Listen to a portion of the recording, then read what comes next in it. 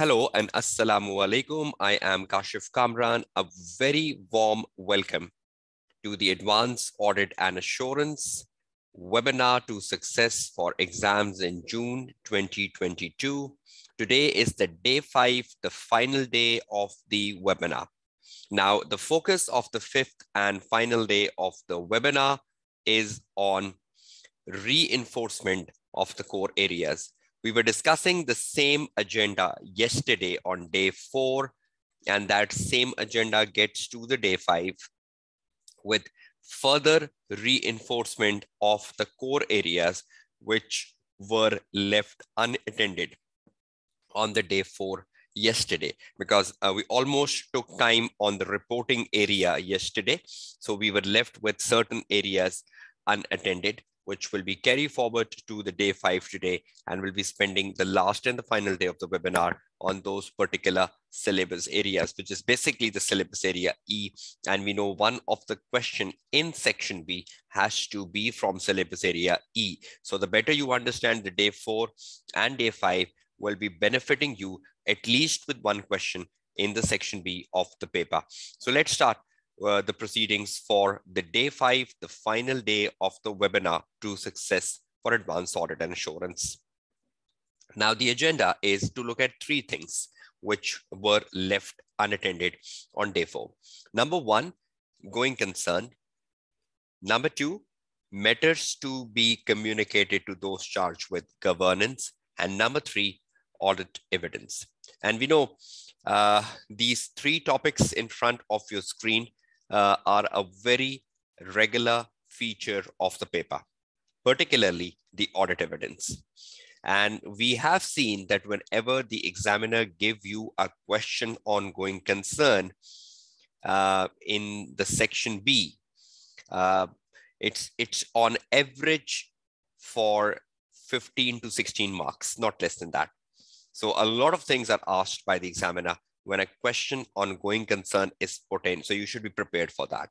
Let's open the agenda and let's go down into the area of going concern first, and let's prepare ourselves for the going concern area. Now, first of all, what a question on going concern expect from a student, and are you meeting that expectation is very important. So we need to look inside the expectation of the examiner and the examiner report exactly that what a question expects from a student, and are you literally meeting that expectation or not. Number 2, what student do wrong in a going concern question? We were even discussing some implication on the audit report yesterday, that what are implications on the audit report of a going concern, and I will be reinforcing them again today. Number 3, the implication for the audit report relating to a going concern issue. And number 4, the marking scheme. Now, there is a bit of difference in the marking scheme of a reporting question, marking scheme of a going concern question, because yesterday, when we were discussing the reporting area, the marking scheme of a reporting area is 1 mark per valid point. So you have a flat marking scheme for reporting area, which is 1 mark. Let's see, is that the case with going concern, or we have a bit of different looking marking scheme for a going concern area? Let's open the discussion. There is one recommended article. You will get that in the resources for day 5 when it gets uploaded on the Google Drive. But this is the hyperlink, and this is an article on going concern. So examining team has written an article on going concern, and you can read this article and you can get very good knowledge of the subject matter, which is basically going concern. So that's a recommendable article. The past papers, 2 of them, December 18, question number 2, and December 15, question number 2B. So these are recent papers where going concern question has come in, and you should know exactly what the question expects from you. I will be taking the December 18 into context. We'll go over it, understand it, look at the examiner comment, because December 15 and December 18 have similar requirements. So the requirement of a reporting question, even the old going concern question, which has come on going concern in, I think, 2013 or 2014, have the similar requirements. So requirements of a going concern question never changes. It's just about understanding them. So let's open the journey and let's start looking at my Word file for the day 5, which must now be in front of your screen. We're looking at the reinforcement of the core areas part 2, and we are starting first with going concern exam context. I hope you can see this Word file on your screen, right? So that's the first area we're starting today with. Okay, let's start looking at going concern. We are taking a look at the December 18 paper exactly to understand what the question asks from a student. And that's exactly the requirement in any reporting question. You will never find a different looking requirement in another going concern question. That's exactly the same one.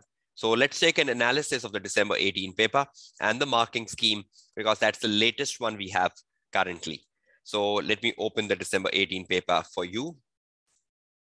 Just give me 1 minute. I hope you can see the December 18 paper in front of your screen. If yes, please confirm that. Can you see the PDF version of the paper? I'm not currently going on the practice platform because they just need to understand the requirements. You are encouraged to do the questions on the practice platform.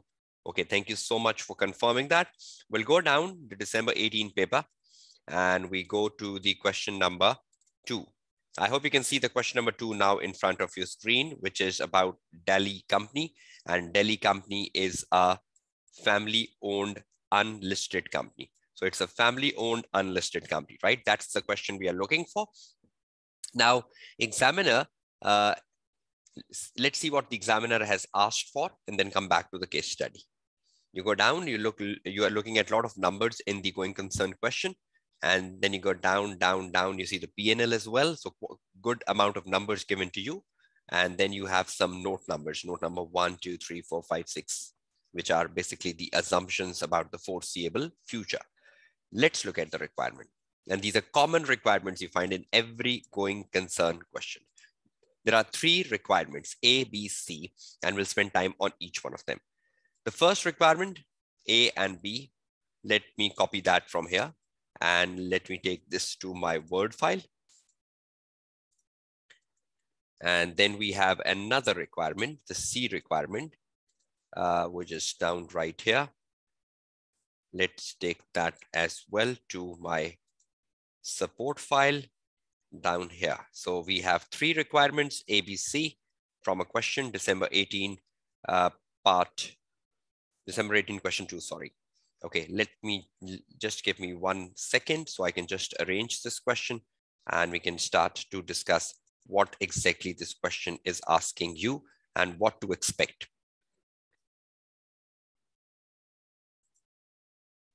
Okay, now I hope you can see the question in front of your screen. Let's do an analysis.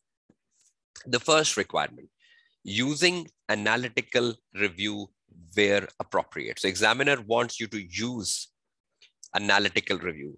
You do find this situation in the question number 1 as well. At times when you are evaluating the audit risk, or at times you are evaluating the risk of material misstatement, examiner do ask you to use the analytical review or use the analytical procedures in the question number 1. I think particularly it was in the September 18 question number 1, which has already been addressed in the previous webinar. But this is not the first time you're looking at the examiner asking you to do the analytical review. So using analytical review where appropriate. Now this is very important, where appropriate. Now where appropriate means you cannot do it forcefully.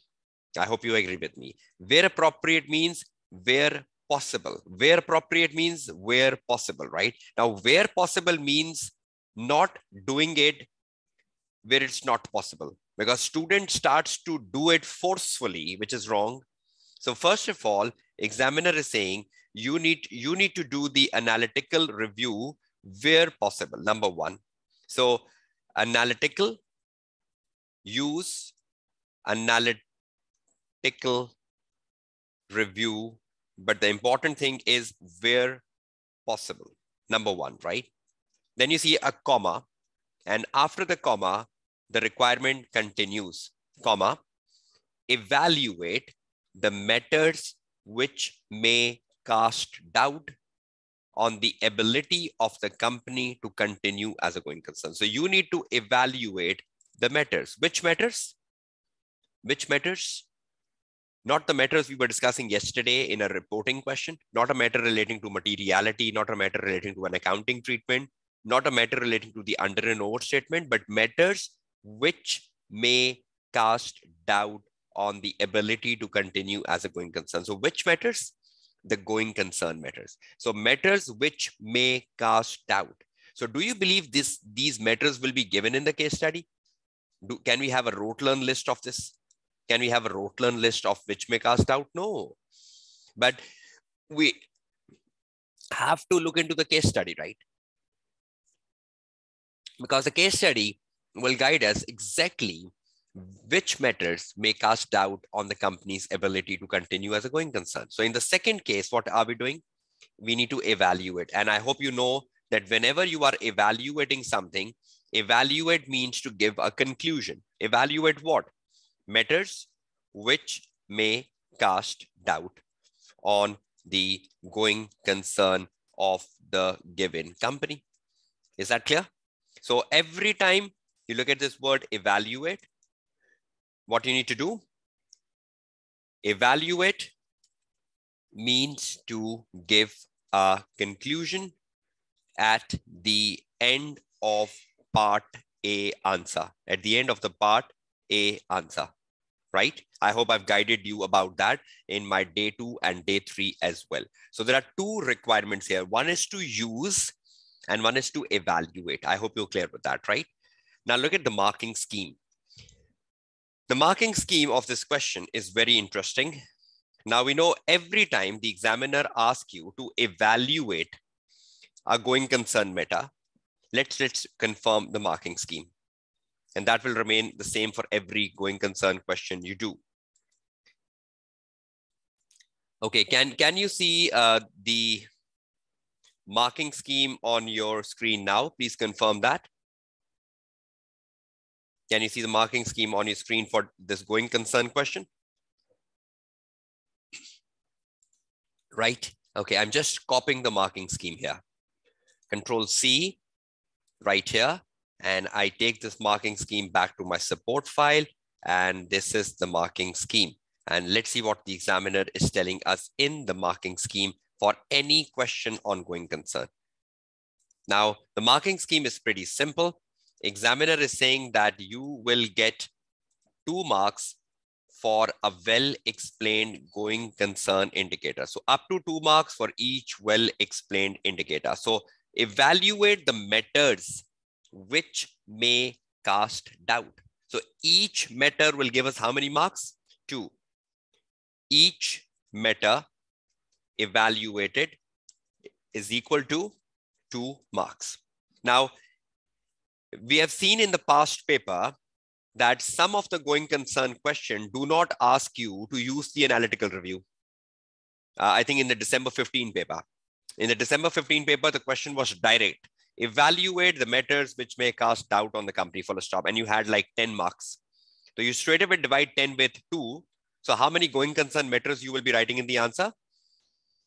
How many going concern matters will you be writing in the answer? 10 divided by 2, 5. But over here in this question, we don't have only the matters. We also have an analytical review. So examiner is saying use the analytical review. So examiner will give us certain number of marks for using. So let's see what is a mark for using analytical review.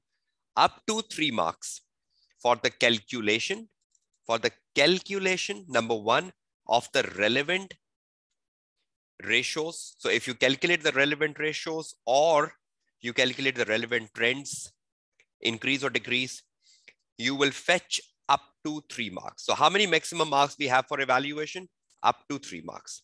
Now listen to me very carefully. Analytical review, up to 3 marks for ratios or for trends, whatever. Up to 3. Now, for example, one student only calculated one ratio in the whole answer. So the number of marks you're getting for that is 1, right? And the remainder number of marks are 9. So out of the 10 marks, you calculated one ratio. So how many marks are you left with? 9, right? So 9 divided by 2. How many meters will you be writing? Roughly 5, right? Roughly 5. 4.5, right? 4.5 means 5, not 4. 4 is like 8, right? It's better to write 5 because the marks are 9. Okay, if one student calculate 2 ratios, now 10 minus 2 is 8. And then you divide 8 by 4. So how many meters will that student be writing? 4. So the number of marks you have for ratios is 3. Now, if one student utilize the entire 3 marks on ratios, how many marks are you left with? 10 minus 3, 7. So 7 divided by 2. How many meters will you be writing? 7 divided by 2, not 3.5, rather 4. So are you getting the marking scheme? So you have in total 10 marks, right?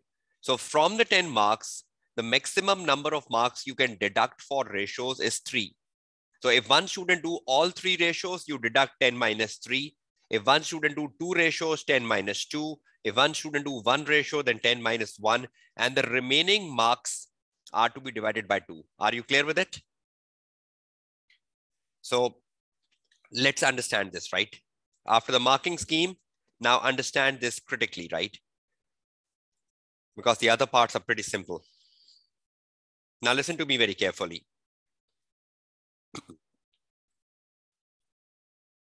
For example, the student 1 calculated 1 ratio.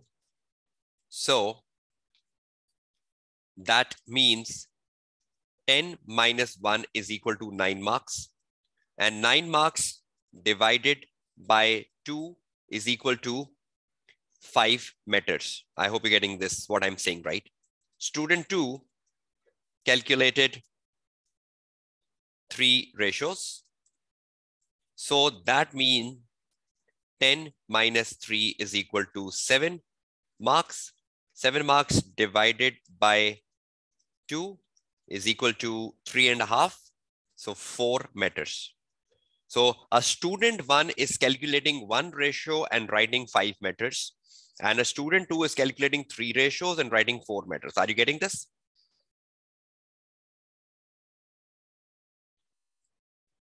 Right. So can we do anything?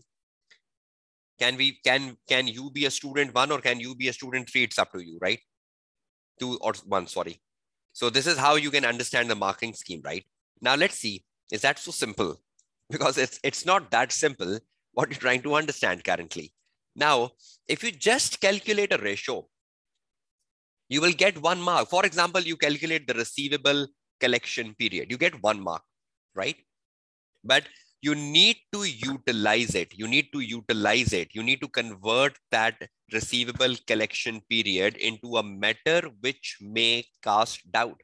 So if you calculate a ratio and you calculate that ratio into a matter which may cast doubt, how many marks will you get for it? If you calculate a ratio and you convert that ratio into a matter which may cast doubt, how many marks are you fetching in total? Who is a clever student? If you calculate a receivable collection period and you convert the receivable collection period as a matter which may cast doubt, how many marks will you get for it? 3. Very good answer, Abhishek, Jen, Salya. 3. Because 1 mark is for calculating the ratio and 2 marks is for converting it into a matter which may cast doubt. 3. So if you are a clever student, you calculate 1 ratio and you convert that ratio into a matter which may cast doubt. So you're taking 3 marks, right? You calculate 3 ratios and you convert them to matters which may cast doubt. So 3 multiplied by 3 becomes 9.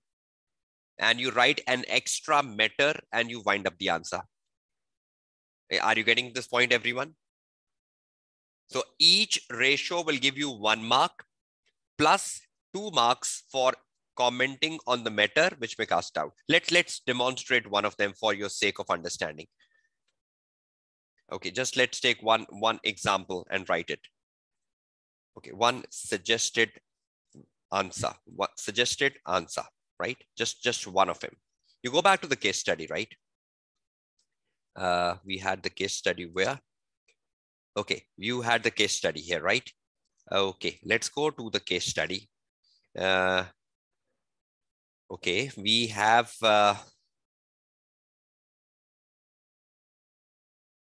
okay. Can you see the trade receivables of the company here? Trade receivable of the company here, right? Can you all see that? For 2008 and for 2007. Okay. Now just note the numbers with you. The receivable for the last year is 2.6. The receivable for the current year is 3.7. Have you noted it down? Because I will be asking the answers from you. The receivable for the current year is, just give me 1 second. Okay. The receivable for the last year is 2.6. And for the current year, it's 3.7, right? Okay, that is it. Now you go down and you look at the sales because you need to find the receivable collection period. Okay, what's the sales? The sales in 20x7 is 8.8 million and in 20x8 is 11.3 million. So you have sales, right? So sales is 8.8 in the last year and the sales is 11.3 in the current year. Now, can you just take few seconds and find the answer for me for the receivable collection period of the current year and the prior year?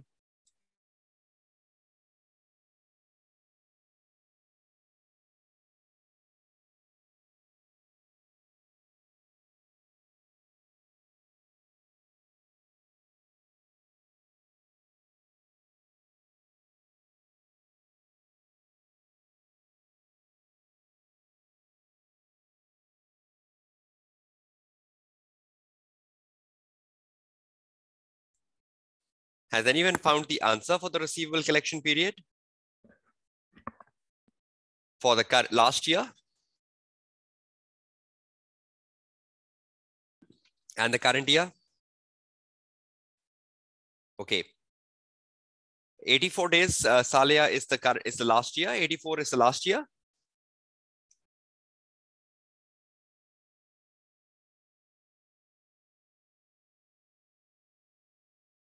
Okay, 107 days last year. And what about this year? Just getting some confused answers from all of you. Just let me confirm myself. 119 this year. Okay, that seems better. Can anyone reconfirm, please? Or should I calculate my own answer? Because I'm getting very distorted answers. 2.6 divided by 8.8 into 365. Okay, 108, right? 108 days is in the last year. 108 days is in the last year. And like 119 is in this year. That's what one of the students is saying. 3.7 divided by 11.3 into 365. Yes, that's perfectly good answer. 119.5. So I'm just taking it 120, rounding off, right? So the right answers are 108 and 120. That's very close cost tense, right? So that's good. So has the receivable days increased? So if I just take it back to my Word file, see how I get marks. I write the heading receivable collection period. An examiner is saying calculation, up to 3 marks for calculation, right? Calculation. So I say receivable collection period, and under that, I write my answer. I first tell examiner that the receivable collection period has increased from 108 days in 20 x7 to 120 days in 20x8, full stop. Now, the receivable collection period has increased from 108 days. I calculated the 108 days, right? To 120 days. I calculated that. So for calculation, I straight away get 1 mark, full stop. Calculation, right? This is calculation. If you want to show the working, show it. It's a waste of time in exam paper. You can directly find the answer on a calculator and put it in your word processor. Save your time. So directly find the answer and put it in the word processor, just like I am doing currently, right? So the receivable collection period has increased, full stop, 1 mark. Now, is the increase a matter which may cast doubt? You put a full stop and you say, because the collection period has increased, this demonstrate that the customers might be struggling to pay on time or is taking greater time to pay. This can affect the overall working capital of the company. This can affect the overall working capital of the company and can cause liquidity issues to the company if collection is not made on time. So you're taking greater time to collect, and collect means cash inflows. So it can cause the liquidity issues to the company if collection is not made on time, as this will affect the cash inflows. Now we know liquidity is an indicator of a going concern, right? Which will affect the cash inflows. Thus, this matter along with other matters, along with other liquidity matters, there might be many more in the case study, right? This matter along with other liquidity matters in the case can cast doubt on the company's going concern, because liquidity is a real concern, right? Liquidity is the lifeline of the business. Now see, have I done a commentary on this increase? Have I tried to convert this to a matter which may cast doubt? Look at this. How many extra marks will I get for this? No, marker is not interested in the working. Marker is interested in the answer. So how many marks will I get here? 2. So have I converted the matter into, have I converted the calculation into a matter which may cast doubt? Are you understanding the marking scheme now? Is everyone understanding the marking scheme? Good. So a ratio calculated in isolation is just 1 mark. Useless.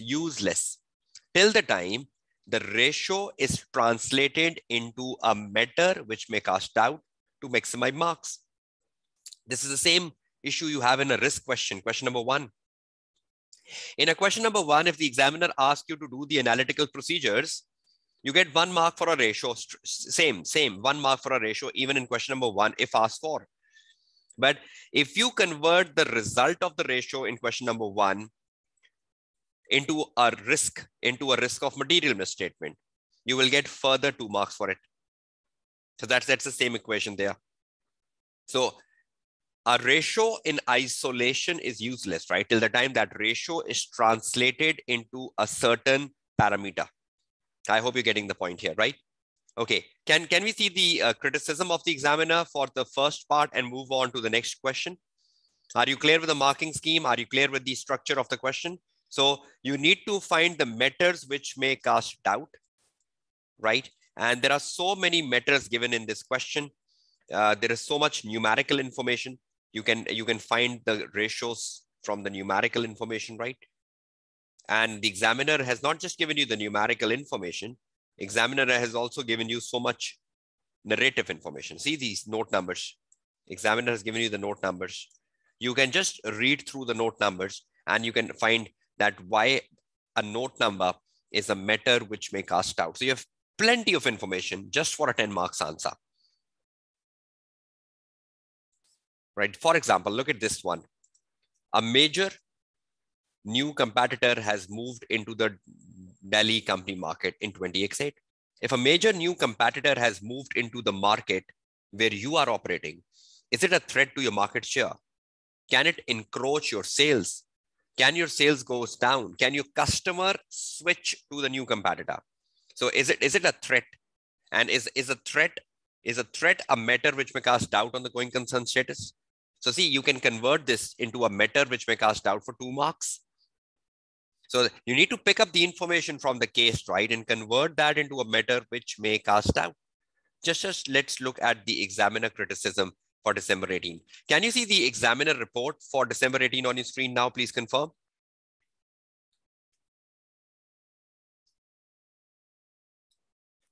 Can you see the examiner report? Okay, great.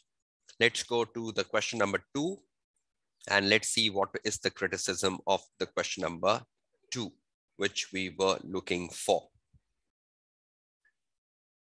Okay, I hope you can see the question number 2 now on your screen for the criticism part, which is the going concern question. Okay, let's see what is the examiner telling us. Requirement A for 10 marks. That's what we are looking for currently. Now I'm reading and I'll stop and we'll discuss. Requirement A for 10 marks asks candidates to evaluate the matters which may cast doubt on a client's ability to continue as a going concern.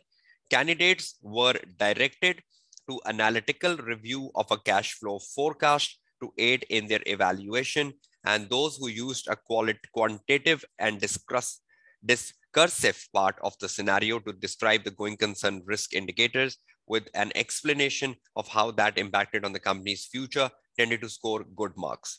Candidates who merely calculated ratios and stated the direction of the movement, or simply stated that an increase in a receivable collection period showed a going concern issue, attained few marks. Did I wrote that way? I first found the increase to get my 1 mark.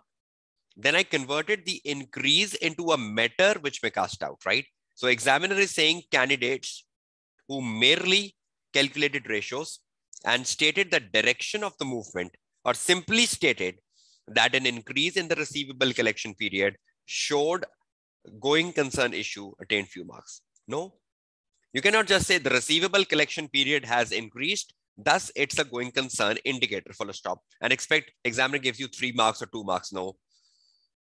It is important candidates demonstrate their knowledge of how each matter gave rise to an issue for trading as a going concern. For example, a fuller explanation would be that an increase in the receivable collection period may mean that the irrecoverable debts which should be written off increase losses further. That's another point of view. I took the liquidity point of view, right? The examiner is taking another point of view. Examiner is saying if there are irrecoverable debts because of the receivable collection period rising, it will increase the losses further. And if the losses increases, that's an indicator of a going concern too. So examiner is giving you another indicator. So you need to link the ratio with an indicator of a going concern, either my answer or this answer. But that's what the examiner is telling you. I hope you're getting the criticism well of the examiner here. Or that shows that the collection would decrease the liquidity. So your collection would decrease the liquidity and therefore put pressure on the company's ability to make payments. So examiner is taking my perspective as well, the liquidity perspective. So either it's the liquidity problem or it's the losses problem, right?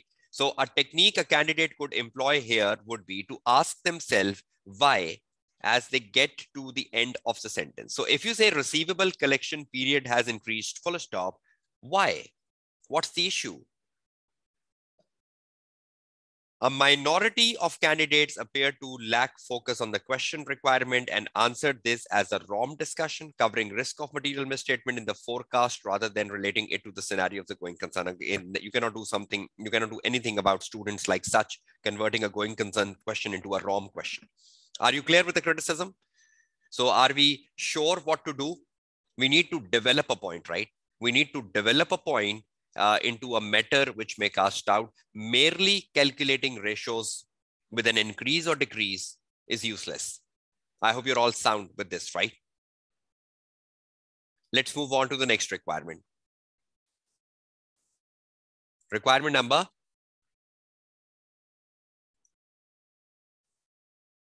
B. Now that's an evidence requirement. Explain the evidence. Now, this is quite a common question, right? We still have an evidence session today as well. I will be covering evidence. So it says evidence, not procedures, in respect of the cash flow forecast, which would expect to find in your review of the working papers. So examiner is asking you, what evidence will you find in the working paper file for a cash flow forecast? As simple as that. So what is the question asking? What evidence would you expect to find in the working papers for what? For the cash flow forecast. What evidence? How many marks you have? 9 marks divided by 1 mark per evidence.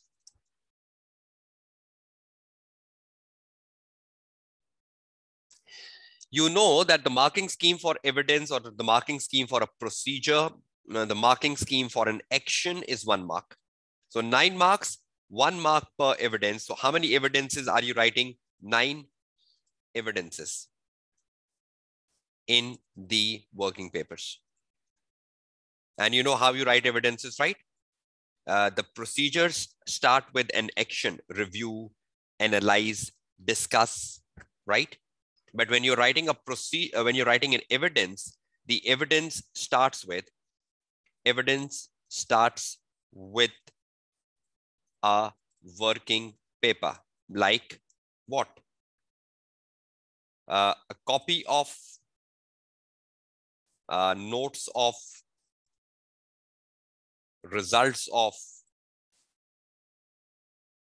right? That's how you start writing a working paper. A copy of something, notes of something, results of something, and you write the sentence. So when you're writing a procedure start with what? A procedure start with action: review something, analyze something, discuss something, recalculate something. But when you are writing an evidence in the working paper file, the evidence in the working paper file is documentary. So a documentary evidence in the working paper file means either it's a copy of something, it's the notes of something, or it's the results of something, right? So that's how you write the evidence in the working paper file. So in the working paper file, the evidence will be in the form of paper, right? Paper. So this is my evidence in the working paper file. So either this is a copy of something, or this is notes, which I've written, notes, or either on this paper are the results. If I've done a recalculation, I have the results of recalculation on this paper. So the working papers, right? The working papers, something tangible, something hard copy, something going in your file. So imagine a working paper, right? So you can write the working paper in the exam context realistically. I hope you're clear with it. So evidence, right? Now, examiner has given you the cash flow forecast in the question paper. Let me show you that. Just 1 minute. I hope you can see right over here. This. Can you see this paragraph which I've just highlighted? This is about the cash flow forecast. Can you just read it out in like few seconds? I'm just holding myself for a few seconds. Can you just read this yellow paragraph?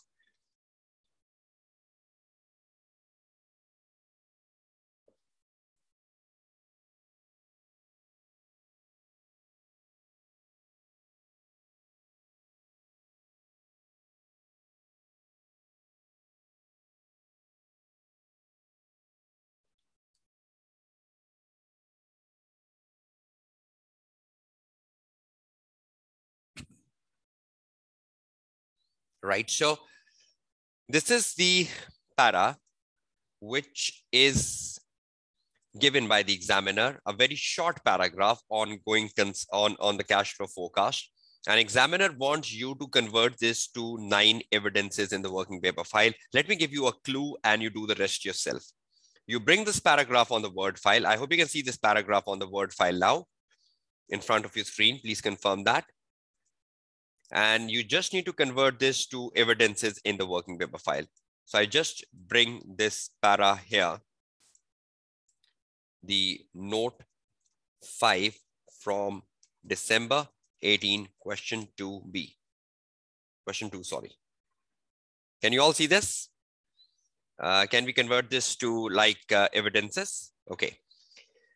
Evidence in the working paper file, right? Direct. So I just put the heading evidence in working paper file and I start writing the answer. Number 1. The going concern working paper includes a cash flow forecast for the 12 months ending 31st of August 2009. So already your working paper includes a cash flow forecast. So if I say a copy of a cash flow forecast, that will be wrong because the working paper include. So it's already there. It's already there. So a cash flow forecast is already in my working paper, full stop. Now let's see what further I can have for my cash flow forecast. The cash flow forecast assume is an assumption, and I should have a working paper for an assumption. Assume that the Dali company revenue will increase by 25% next year. So the company is assuming that the Dali company revenue will increase by 25% next year. So while I was auditing the cash flow forecast as an auditor, would I have discussed this matter with the management? Would I have discussed the basis with the management that what are the basis that you expect that the revenue will rise by 25%? Or I must have checked the sales forecast as a document. So do you believe an increase of 25% would have been discussed with the management for the underlying basis? And would you believe I would have seen I would have seen the sales forecast as an evidence that what are basis of 25% increase? So in my working paper file, what support will I have? What support will I have? If I'm a manager and I'm looking at the file of my junior, and I want to see what the junior has done on an assumption that the revenue will increase by 25%. What have you done on the assumption that the revenue will increase by 25%? Number 1, I would have notes of discussion with the sales director or the finance director confirming the underlying assumptions taken,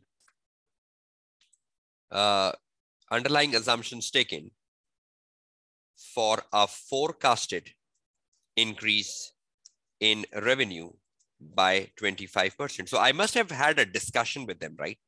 Asking them what are underlying reasons of increase. Now, discussion is a procedure. I'm not writing a procedure. I'm writing evidence. So evidence becomes notes of discussion.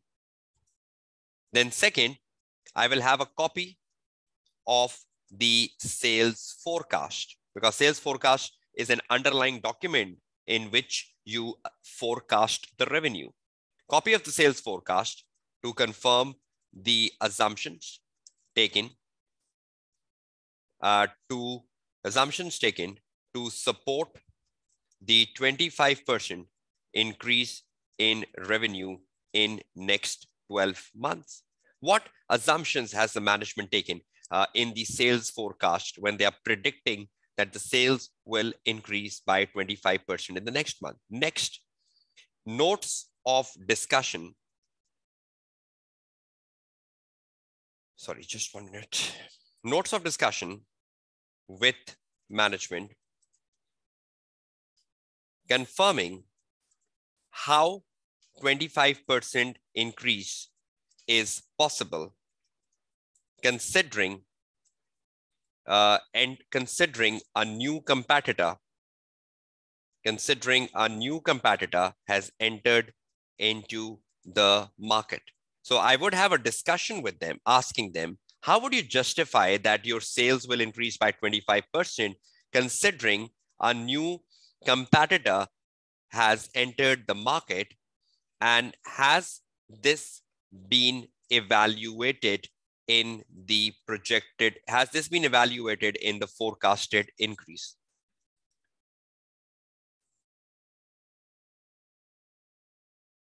Yes, notes of discussion is basically the notes the auditor is taking, right? So if I'm discussing with the management, I'll just take my notes, right? So if I'm discussing with management, Mustafa, I'm taking my notes. So notes is basically the notings of the auditor, right? While the auditor is having a discussion. Like if I'm conducting a lecture, a student is taking a notes. So that becomes the lecture notes basically, right? So in the same way, when I am having a Q&A session with the management, so I keep my paper with me and I keep noting things management is telling me, and that becomes my notes of discussion. I hope you're clear with that, right? So is everyone clear how to go about it? So are you clear with this discussion? Will you move on to the evidence part? So evidence is not a procedure, right? Evidence has to start with a working paper. A procedure has to start with an action. I hope you're technically sound between a procedure and a evidence. So see, I started my evidence with notes or copy or notes, etc. Just putting that in my working paper file. So revenue will increase by 25%. I should have evidence for that. And the reorganization of its credit control facility. So you should have evidence for the reorganization of the credit control facility. Number 2, customer will pay on average after 60 days. I will have some evidence for this. The forecast also assume that the bank will provide a new finance. I should have something for this. And the company will have a positive cash balance of 1.7. And the company will have a positive cash balance of 1.7. I should have something for this. So all yellow highlighted points needs to be converted into evidence. So I hope you remember my mnemonic for procedure. What was my mnemonic for procedure? Anyone remembers? No, not the TADMSR, the CASP, right? So if we need to make a mnemonic for evidence, what will that be? Evidence has to be case specific, no doubt about it. I just took this from the case, right? Will increase by 25%, right? So I took this from the case and I converted that to evidence. Case specific, no doubt about that, right? Next, action. No, not action. A working paper. A working paper.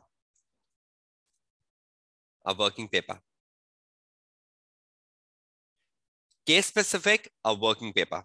Notes.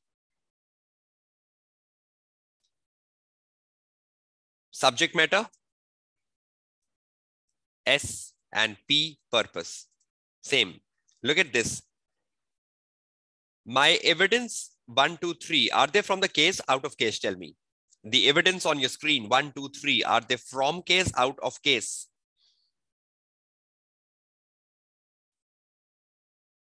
Case, right? They are from case. Do they have a working paper? Look at this working paper. What does working paper means? Let me color that. Working paper means yellow. Notes, yellow. Copy, yellow. Notes, yellow. What is the subject matter? The subject matter is notes of what? Notes of what? So the subject matter is notes of discussion with director. That becomes the subject matter. Blue. The blue becomes the subject matter. Notes of what? Copy of what? Copy of the sales forecast. So that becomes the subject matter. Notes of discussion with management. Discussion with management becomes my subject matter. Blue. What is the purpose? So notes of discussion with the finance director to confirm. Confirm is the purpose. Confirm is the purpose. Green. Confirm is the purpose. Copy of the sales forecast to confirm. Confirm is the purpose.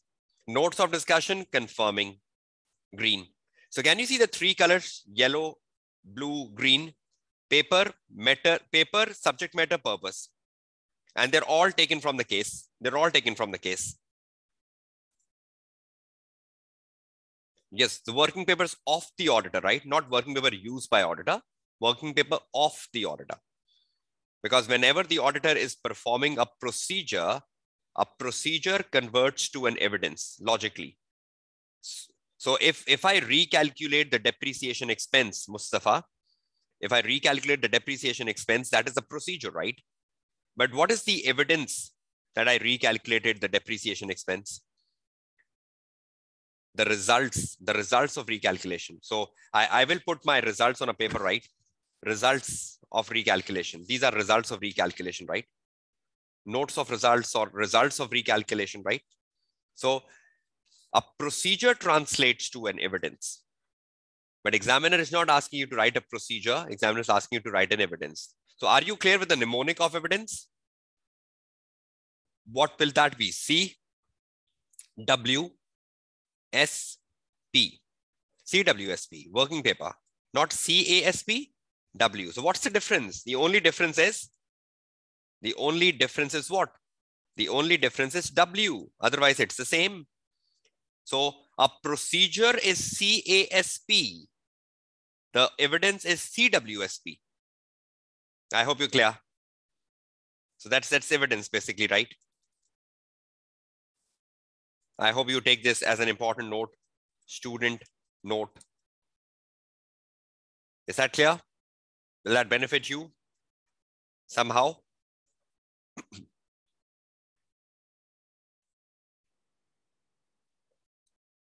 Right, so we'll have a further more discussion on evidence shortly, but that was in context of the going concern. Examiners asking you to write evidence on a cash flow forecast. The cash flow forecast was given in the note number 5. So you utilize the cash flow forecast here and you converted them to 3 evidences. You need to make a total of 9 evidences from the working paper file. Okay, you move to the last requirement, C. Explain the possible reason why the directors may wish to exclude the disclosure. Why would the director exclude the disclosure of a material uncertainty from the notes? And evaluate the possible implication for the audit report. Now, 2 things has been asked for. Number 1, why the directors may exclude disclosure. Disclosure of what? Disclosure of material uncertainty relating to going concern.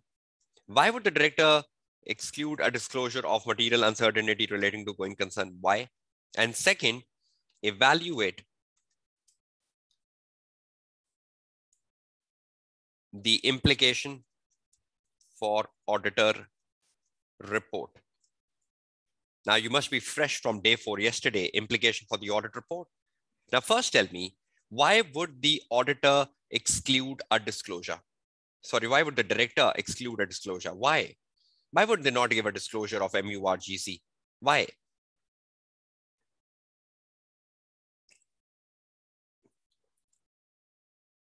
Firstly, why?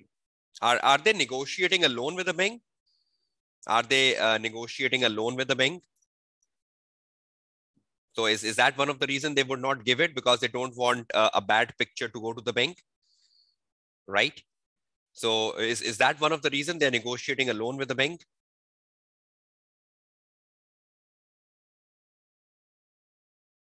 Right? Are you getting my point, everyone? Waiting for your answers to move on. Let me show you the marking scheme of this question. Evidence is 1 mark. See, the examiner has given you so many evidences here, right?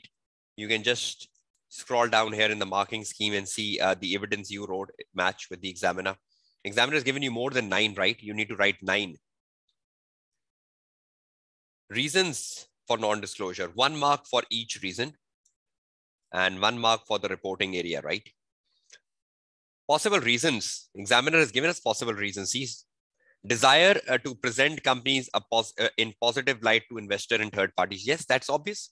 You don't want to put a bad picture of the company towards the stakeholders. You want to put a better picture to stakeholder. That's one of the reasons. Particularly significant given current position of the company. Example, seeking a new finance. Company seeking a new finance, right? That's the reason they don't want to put a note. So possible reasons. So what are possible reasons the company would not give a disclosure? Number one, directors don't want to put a bad image of the company in front of the stakeholders. That's one reason, and you stretch it into a paragraph. And second, because the company is in the process, of negotiating further loan from the bank. So you don't want to put a bad picture to bank that you cannot pay the loan. So that's one. So possible reasons, some of the possible reasons can be given in the case study, right? And some of the possible reasons can be thought journally. So try to find the possible reason first given in the case study, and then you can write a journal reason. So why the directors may exclude disclosure? 2 marks. Implication for the report if disclosures are not made. Evaluate the possible implication for the audit report. If the disclosure is not made,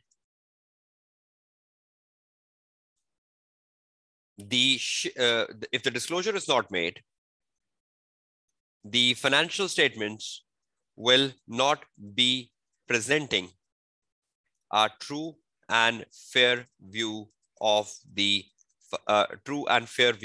company. If the disclosure is not made of the material uncertainties, then what? Then the auditor needs to think about, is it material? Is it material and pervasive? Our disclosure relating to going concern is pervasive because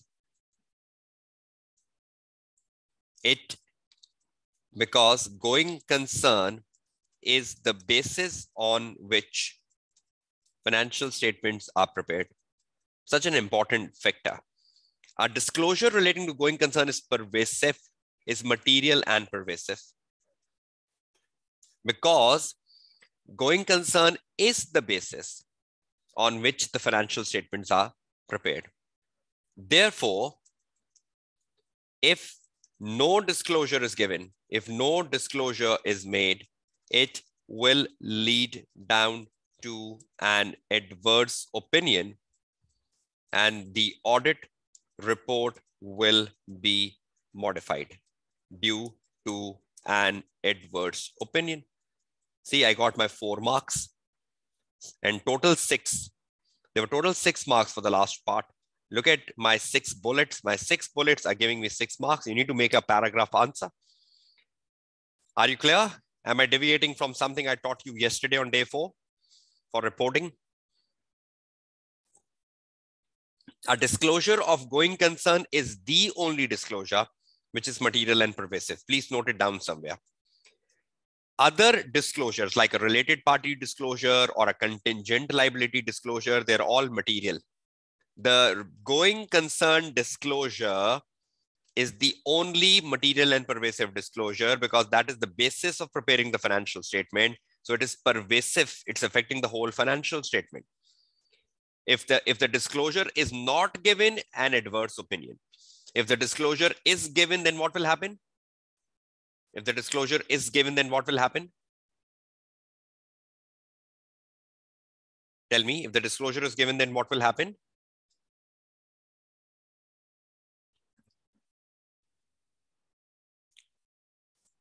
MURGC. And will MURGC modify the report? Is that a paragraph which modify the report? Yes, very good. So are you clear with the December 18 paper, all of you, the marking scheme for the C requirement? Are you clear with the marking scheme for the C requirement? Are you clear with the marking scheme of the B requirement, the evidence in the working paper file? Are you clear what exactly the evidence is and what's the difference between an evidence and a procedure? And are you clear with the marking scheme of the first part? Use the analytical procedure and evaluate the matters. And please ensure wherever the examiner asks you to evaluate, kindly give a conclusion. In the shortage of time in the webinar, I cannot do that again and again, but again, I can reinforce that. I can simply reinforce that where examiner asks you to evaluate, please do give a conclusion at the end of that particular part in all questions in section B. If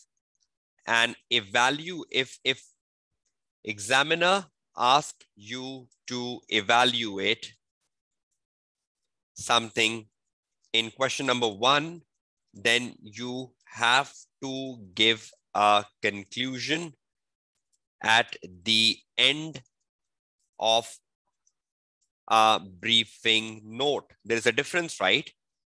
Because in the question number 1, you're writing a briefing note. So you have to give a conclusion at the end, not in the middle, not after the requirement. But in the section B, if the examiner is asking you to evaluate in the question number 2A, you will give conclusion right after the 2A, because you're not writing a briefing note, right?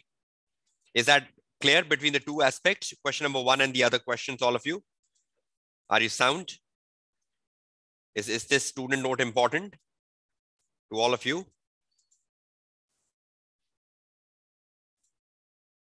Okay, that's great. Good. Okay, let's move out of this question.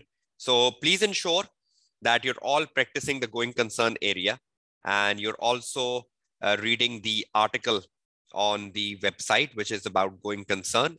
When I share the day 5 resources with you, automatically that article will be shared. So these are the 2 questions on going concern. You will do this on your own. And this is what I have just brainstormed with you, the 18 one, right? And you know the updated marking scheme. And I'll be sharing the article with you when you get the day 5 resources. So off the going concern, right? Now into the next question. Now we have seen a question on matters to be communicated to those charged with governance a couple of times in the past papers. Particularly, I think the most recent instance where the examiner has asked you matters to be communicated to those charged with governance was in the June 19 paper, March-June 19 paper. And that's the most recent one. So I'll just take a look at this and just guide you how you should be preparing for a topic, matters to be communicated to those charged with governance. Now just give me 1 minute. If I can show you something would be of relevance to you. I will be sharing this article with you as well if you have not yet read it, because normally the students ignore reading of the article, which is something very, very bad.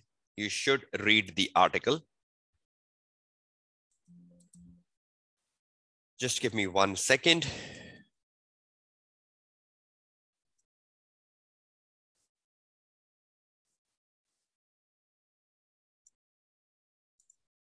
Okay, can you see the articles in front of you currently? Technical articles are coming in front of your screen. Please confirm that. Matters to be communicated to those charged with governance is what we are discussing. Can you all see the articles in front of your screen in the browser? Thank you. You move down, syllabus area E, and in the syllabus area E, you find this article right here. Can you find this article here? Auditors report to those charged with governance. That is matters to be communicated to those charged with governance. How many of you have ever read this article, Matters Auditor Report? If you read this article exactly tell you what sort of matters are to be communicated to TCWG. How many of you have read it? You have like 12 days, 13 days remaining before exams. Anyone who says I've not read it yet? Is there any student who say, no, I've not read it?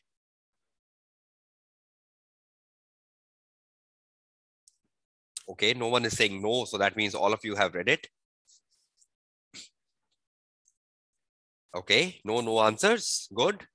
So all of you have read this article. That's extremely good. Okay, finally, one student has reacted with no.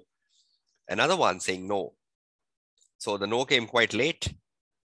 Okay, so please ensure you read this article. I will be sharing this in the day 5 resources on the Google Drive. Auditor report to those charged with governance. A wonderful article which tells you about what sort of matters are communicated. See this list of matters. What sort of matters are communicated to those charged with governance? There is a list of them. Now, if you read these lists, you will be better off. Now, if I go back to my presentation, and we were looking at a topic, matters to be communicated to those charged with governance, which comes to the section B, syllabus area E, exam requirement on matters to be communicated to TCWG, and what you should know and how to deal with a question on this. Okay, let's first look at the question. That's in the March, June 19 exams. Okay, can you see the March, June 19 exam in front of your screen now? Please confirm.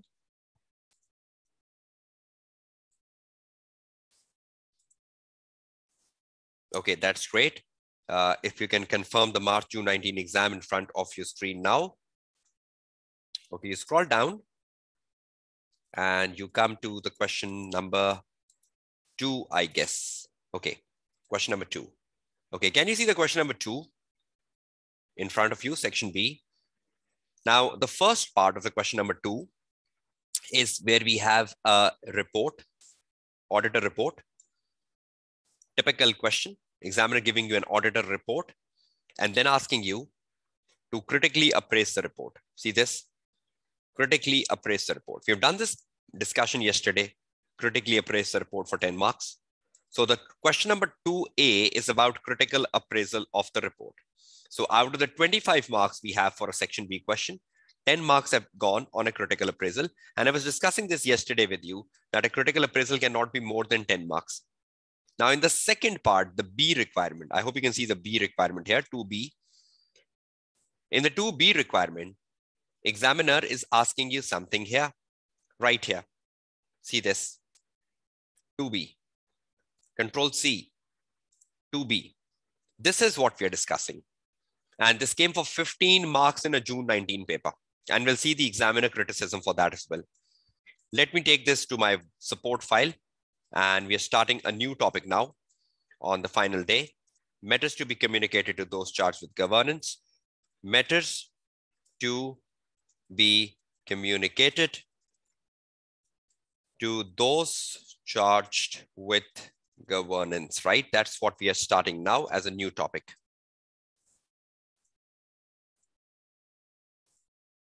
Okay, let's start the discussion, all of you. Question number 2B from the March, June 19 exams. And let's copy the requirement. This is a requirement, right, of the paper. I hope you can see the requirement in front of your screen, all of you. Okay, let's read and understand. Required. From the information provided above. So that means from the information provided in the case study, comma, recommend. So you need to recommend the methods which should be included in the Eddy and Company. Eddy and Company is the audit firm, right? Audit firm. In the Eddy and Company report to those charged with governance. So what sort of matters will you include in audit firm report, Eddy and Company report to those charged with governance? Now that's the realistic title of the examiner article, which I was just showing you. Look at this, auditor report to those charged with governance. And the question in the June 19 paper is saying Eddy and Company report to those charged with governance. And the examples taken in the case study of the June 19 is from the list here. Can you see this list in the blue? The examples taken are from the list in the blue here. So it's better that you read the article. I hope you got the reinforcement, all of you, and you will be reading this article soon in the next 24 hours. So from the information provided above in the case study, recommend the matters which should be included in the Eddy and Company report to those charged with governance. So do auditor write a report to TCWG at the completion stage of the audit? And do auditor report significant matters during the audit to TCWG through this report? Yes. So what sort of matters will be included in AD company report, and explain the reason why they will be included. Explain the reason why they will be included. So what sort of a matter will be included in the report and why? Can you see and here? Can you see the visible and here? So examiner is asking you two things here, right? Number one, which matters will be included in the report to TCWG and why? So which matter, 1 mark, and why, 1 mark. So total marks you have is 15. So how many total points you should have in your answer? 15 marks divided by 1 is equal to 15 points in the total answer. So everything you write will give you 1 mark, right? So 15 marks divided by 1 is equal to 15 points in the total answer, right? So simple looking marking scheme, just like a reporting question. I think the syllabus area E has the 1 mark marking scheme, except for going concern, where every matter of a going concern is worth 2 marks.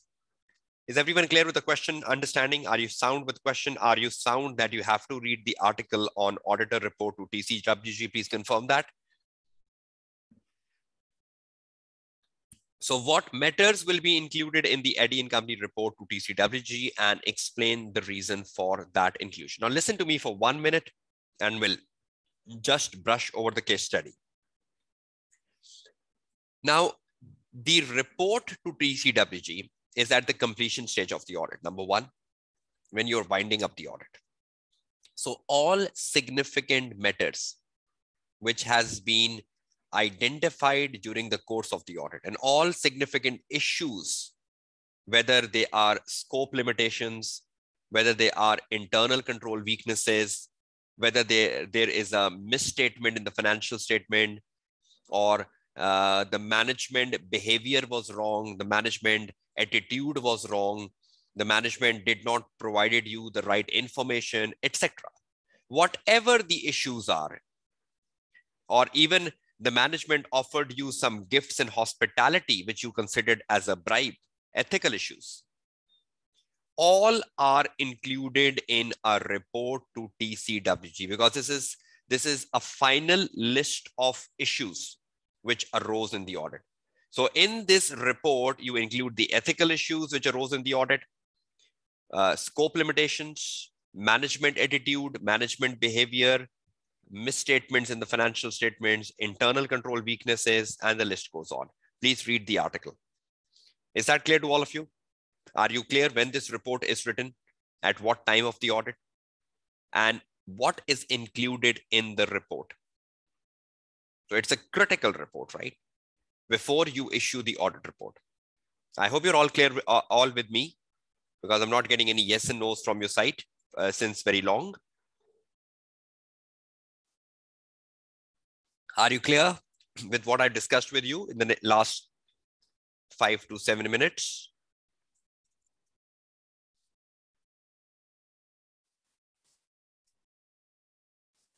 Okay, good. So can we just have an extract of a suggested answer?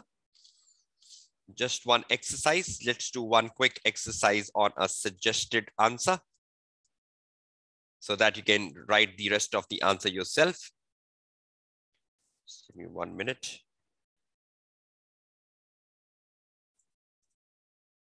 Okay, exercise, suggested answer. Okay, from the information above, right? So we go to the information, which is in the case study right here, and we start reading it.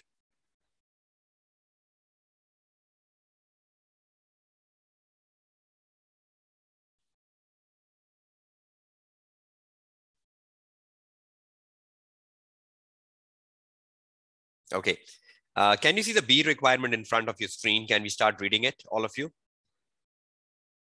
Can you see the B requirement in front of your screen?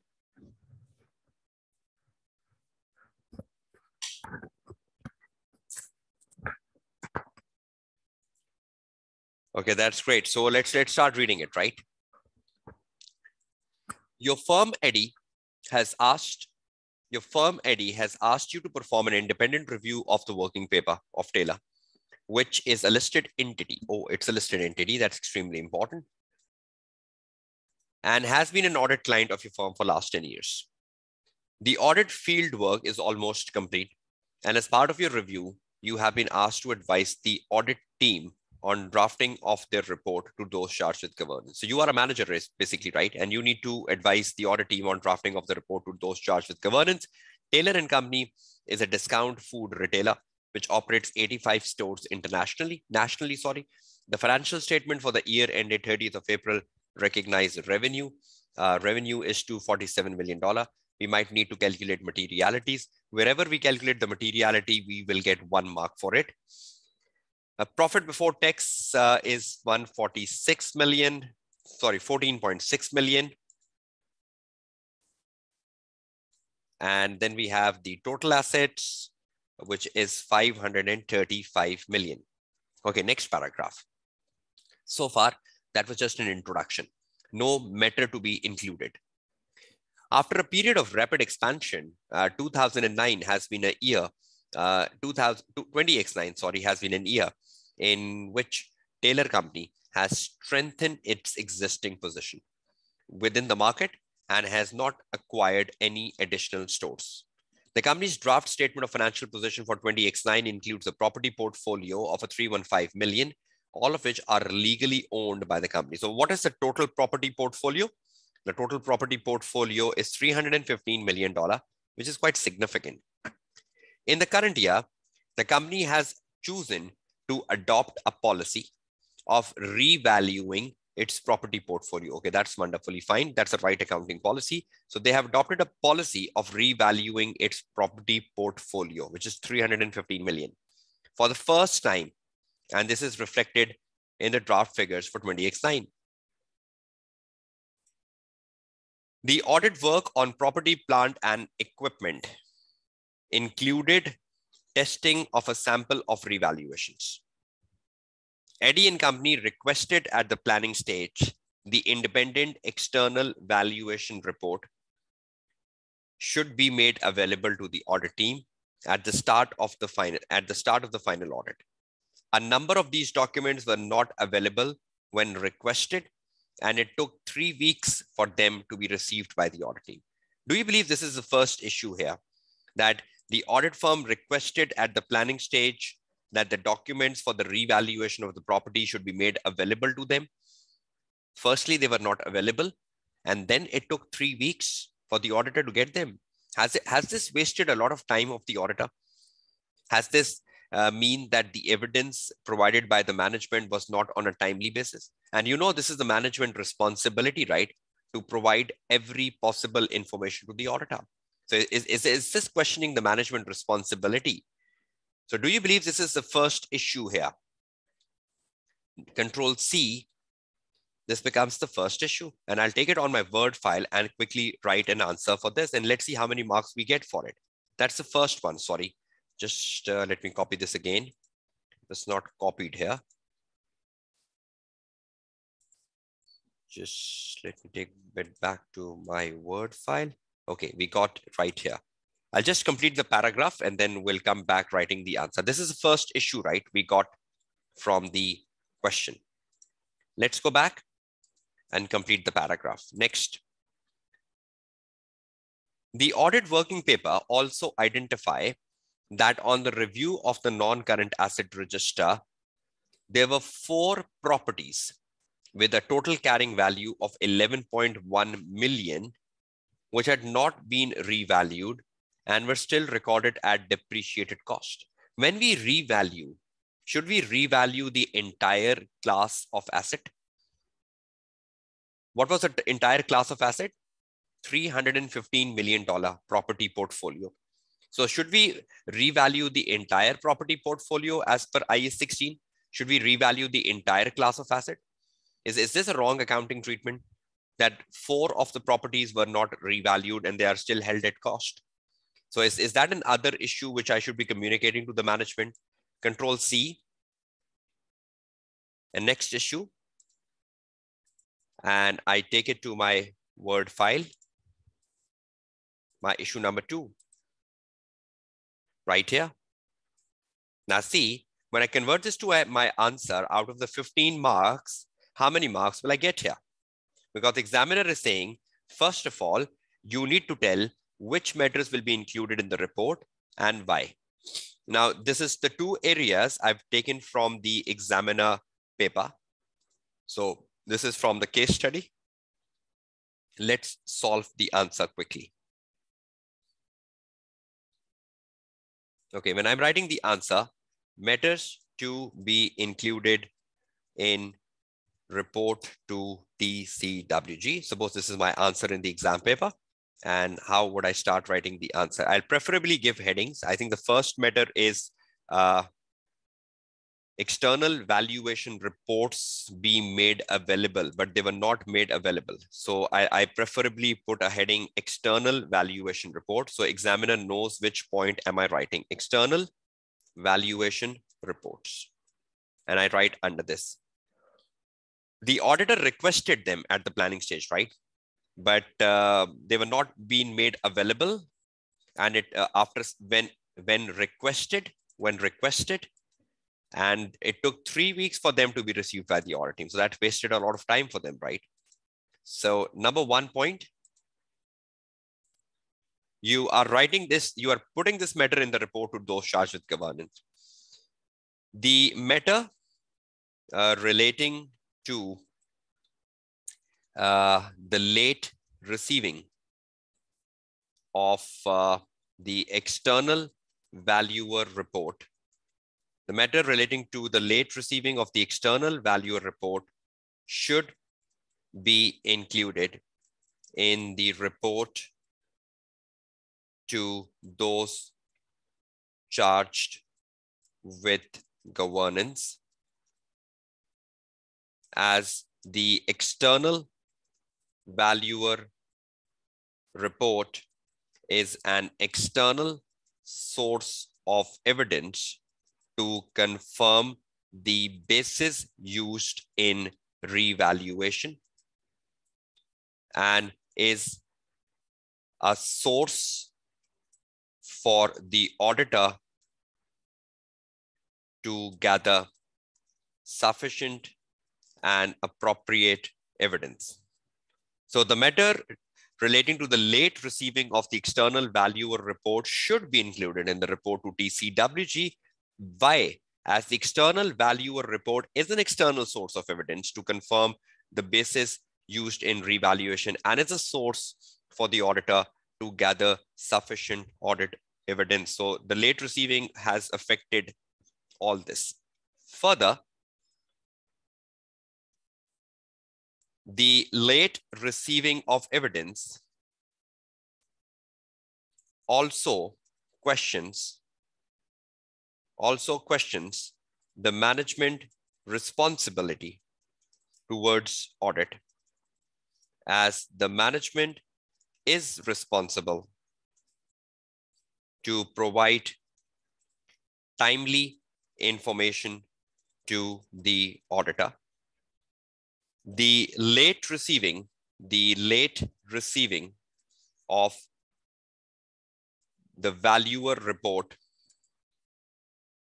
must had affected the timetable of the audit, must have affected the timetable of the audit, full stop. So further, the late receiving of the evidence also questions the management responsibility towards the audit, and that is one of another reason why you're including it in the report. And the late receiving of the value report must have affected the time span of the audit as well. So 1 mark, 1 mark. 2. This is how you're writing. You are justifying why this matter is important, or you're justifying why this matter should be included in the report to fetch 1. And look at the heading. Now, everyone reading my answer knows this relates to the external valuation report. I hope you're clear with the answer. Let's write the last one. The last one relates with 4 properties were not revalued. 4 properties. Control C, 4 properties. And I put my next heading, 4 properties. 4 properties. So everyone knows what answer am I writing. You first tell the 4 properties with 4 properties having a carrying value of $11.1 million is a fill in the blank percentage of the total assets. Is the fill in the blank percentage of the total assets, because the carrying value is a balance sheet item. Can you find me the percentage? How much was the total assets of the company? The total assets of the company were 535 million. 535 million is the total assets of the company. So how much is the 11.1 million of 535 million? Can you find the answer? 11.1 million divided by 535 million, the total assets. Who will give me the answer? 11.1 million divided by 535 million. Okay, 2.1%. Thank you so much, Costain and Saleh. 2.1%. Okay, let's move back to my Word file. Is 2.1%. Is 2.1%. Thank you, Lucy. 2.1% of the total assets. Thus, material. So every time I comment on material, I fetch 1 mark straight away in the entire AAA paper. 4 properties having a carrying value of 11.1 million is material to the total assets, full stop. The 4 properties held at carrying value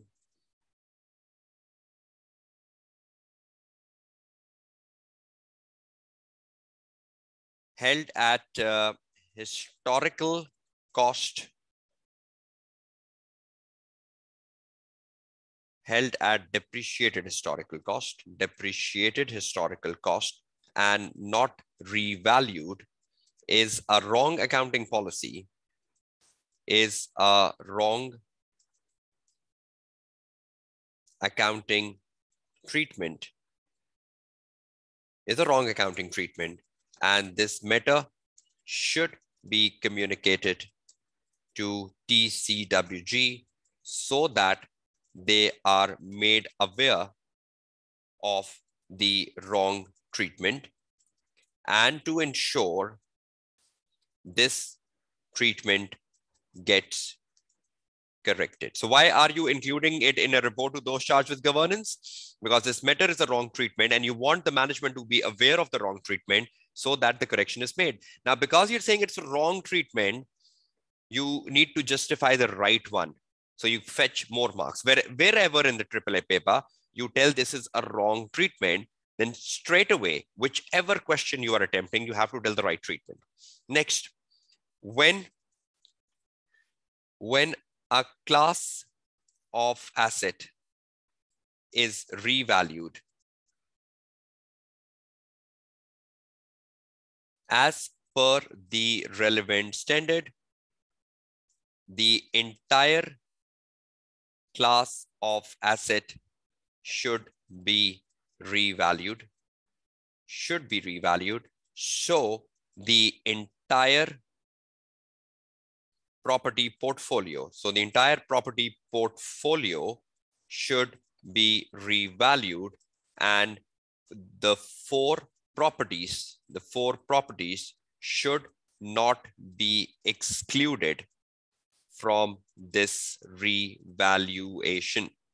So the 4 properties should not be excluded from this revaluation. So you're putting up the right accounting treatment, and for that right accounting treatment, you will fetch another 1 mark.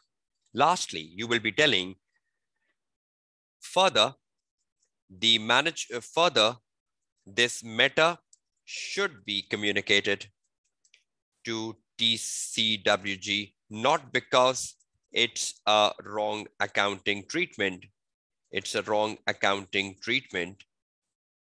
but also it is a material misstatement, as currently the total assets of the company are understated because you have not revalued them. The 4 of them are understated. So that's another reason, right? You need to communicate this to the management because currently it's not just the wrong accounting treatment, it's also a misstatement.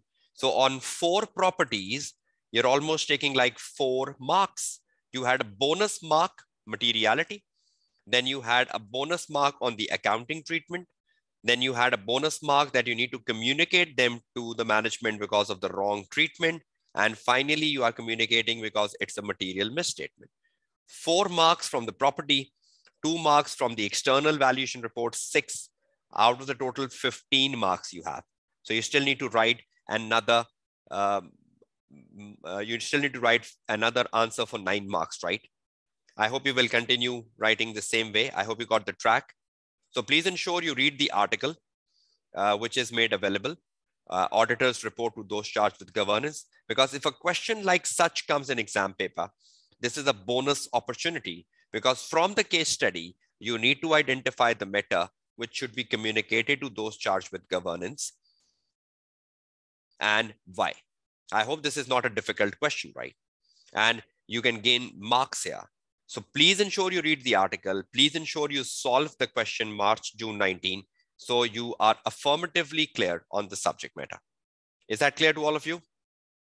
Can you move on to the last topic then? Evidence in the working paper file.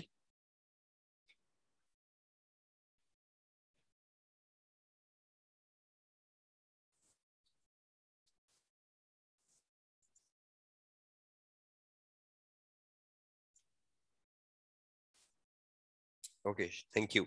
Now, the last thing and a quick discussion because we discussed a bit of evidence already, so should not be taking more than 30 minutes here.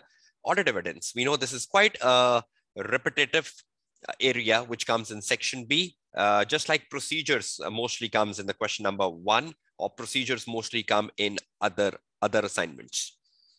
Audit evidence, syllabus area E. What the question on evidence expects from you. What's so difficult in audit evidence? Is evidence an opportunity to score marks and the marking scheme? Let's go down quickly, searching for the types of questions you get on evidence, and are we thoroughly prepared for each one of them? Audit evidence. That's what we are starting now. And let's take a stretch on this topic and let's conclude it. Now, first of all, you need to understand that when we look at the topic audit evidence, there is no examiner article on it, right? There is no article to read. But there are 2 types of questions which comes on audit evidence. And I normally refer them as type 1 and type 2. You must have seen my previous webinars. And again, I'll justify the type of questions. When you see the past papers, there are 2 types of questions which come on audit evidence. Let's take a look at the 2 types. Number 1, type 1, very common, very common. A question which asks you, let me show you that. That came in the June 17 exam, if I remember. In other exams as well, but I just remember a June 17 instance. I hope you can see the June 17 paper in front of your screen. Any paper which is shown on screen will be shared on the Google Drive, so don't worry about it, because this will not be available on the ACCA website. June 17 paper, I hope you can all see that. Please confirm.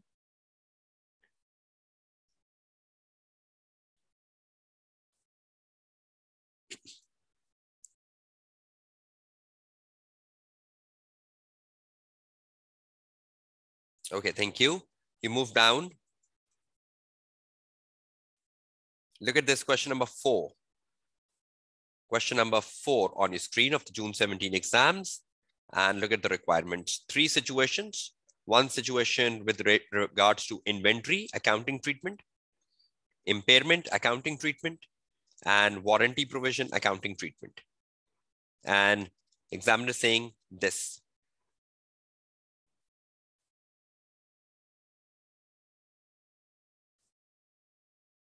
Let's take this back to my support file.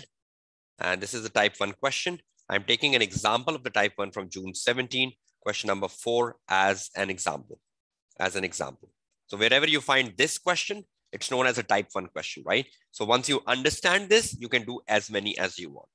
Okay, let's put the requirement here. This is what the question is asking for, right?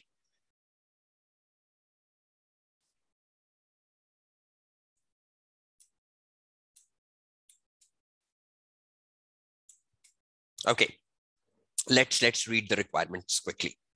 The question is asking you, comment on the matters. Have you seen this terminology in the session yesterday, reporting question, matters? Today we were looking at the matters for going concern, but that was going concern matters.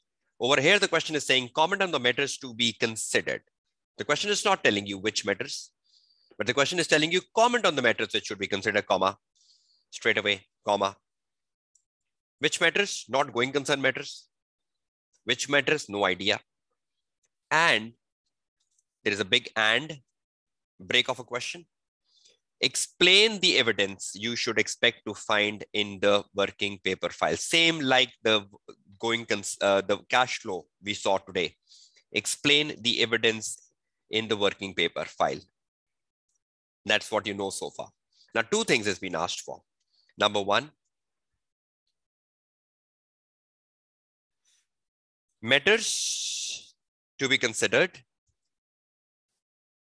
And number 2, evidence in the working paper file. Now, you know a bit about it, right? Working paper file just from the session today. Now, 2 things.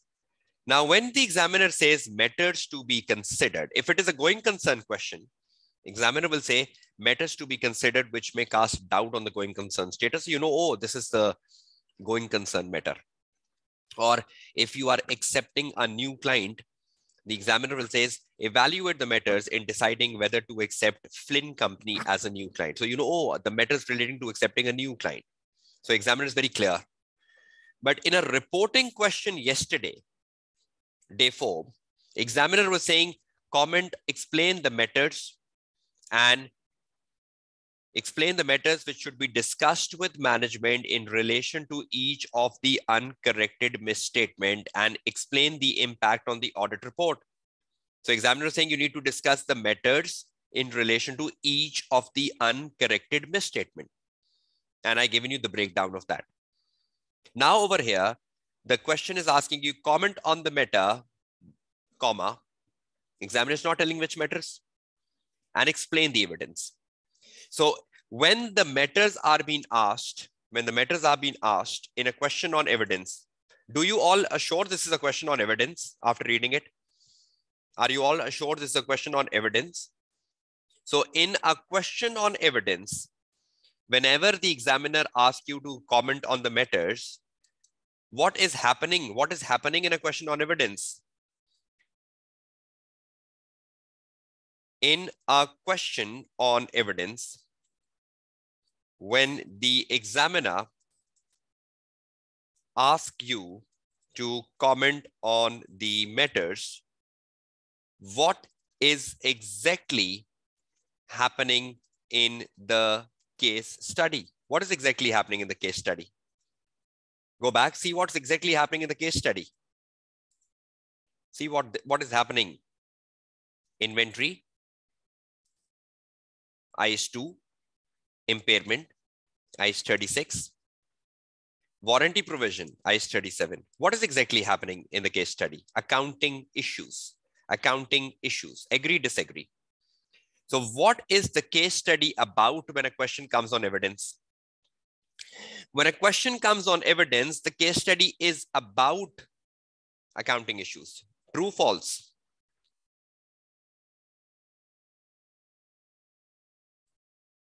Right? So whenever the auditor is commenting on an accounting issue, what is exactly happening in the case study? The case study consists of accounting issues. That is it. So now it's pretty simple. Whenever there is an accounting issue in the case and the examiner asks you to evaluate or comment on the matter, the matters are as follow. Number one, because it's an accounting issue, so the very first matter will be to comment on materiality. Is it material or not? Because it's an accounting issue, so you need to comment on the treatment as well. What is right and what is wrong in the treatment? Comment on the treatment.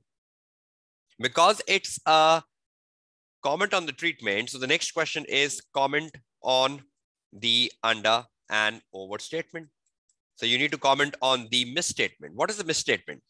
If it is a wrong accounting treatment, what is understated? What is overstated? What is the misstatement? That is basically the impact on financial statement, not the impact on the report, right? It is not a reporting question. That is it. That is it. So in a question on evidence, because the subject matter of a question on evidence will be an accounting issue, and wherever accounting issue comes in a AAA paper, we discuss the materiality, we discuss the treatment, we discuss the under and overstatement. Yes, if it is a reporting question, we also discuss the impact on opinion. That is something extra, right? So I hope you are clear with the breakup. You comment on the materiality, you get 1 mark. So each matter commented is worth 1 mark. Is that clear to all of you?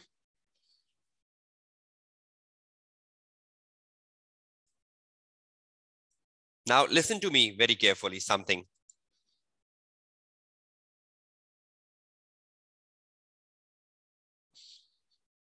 In a AAA paper,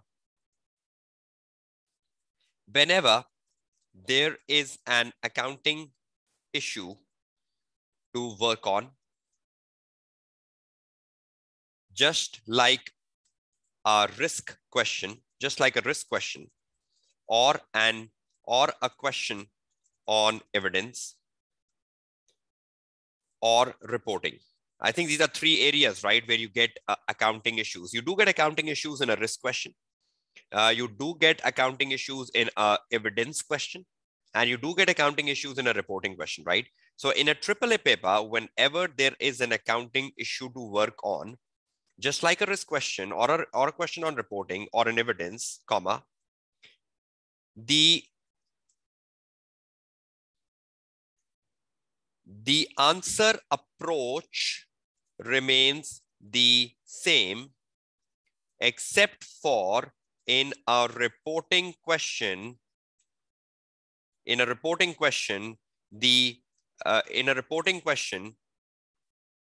an extra comment is done on impact on opinion and report. That is something extra.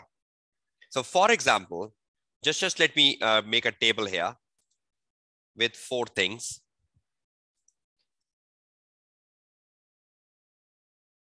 Just 1 minute. Let me make table with 3 things, right? Suppose you have a question on audit risk, or you have a question on risk of material misstatement,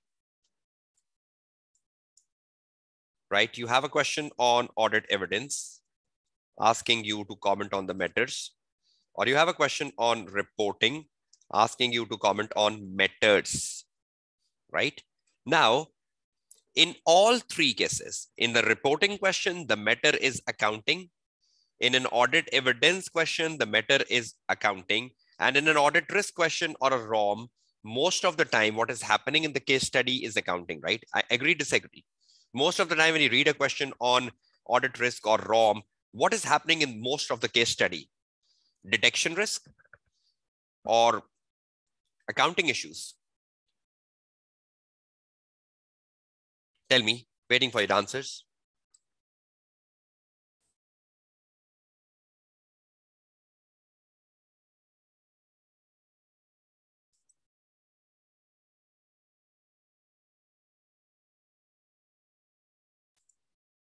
So in all cases, what is happening here is an accounting issue, right?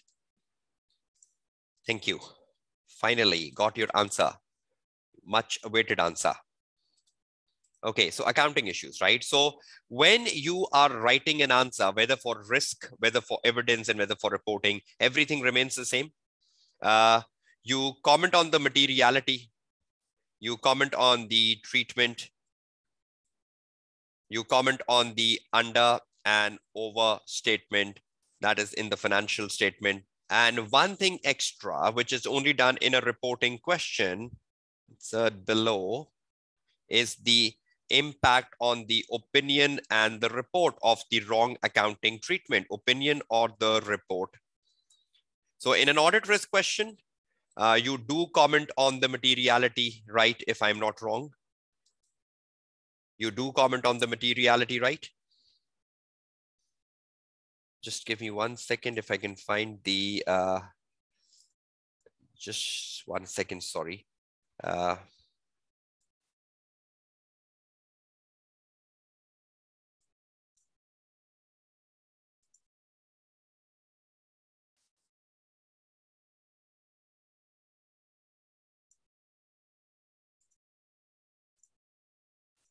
Okay, I hope you can see it, right? The tick mark. So you comment on the materiality, right? In a question on audit risk materiality.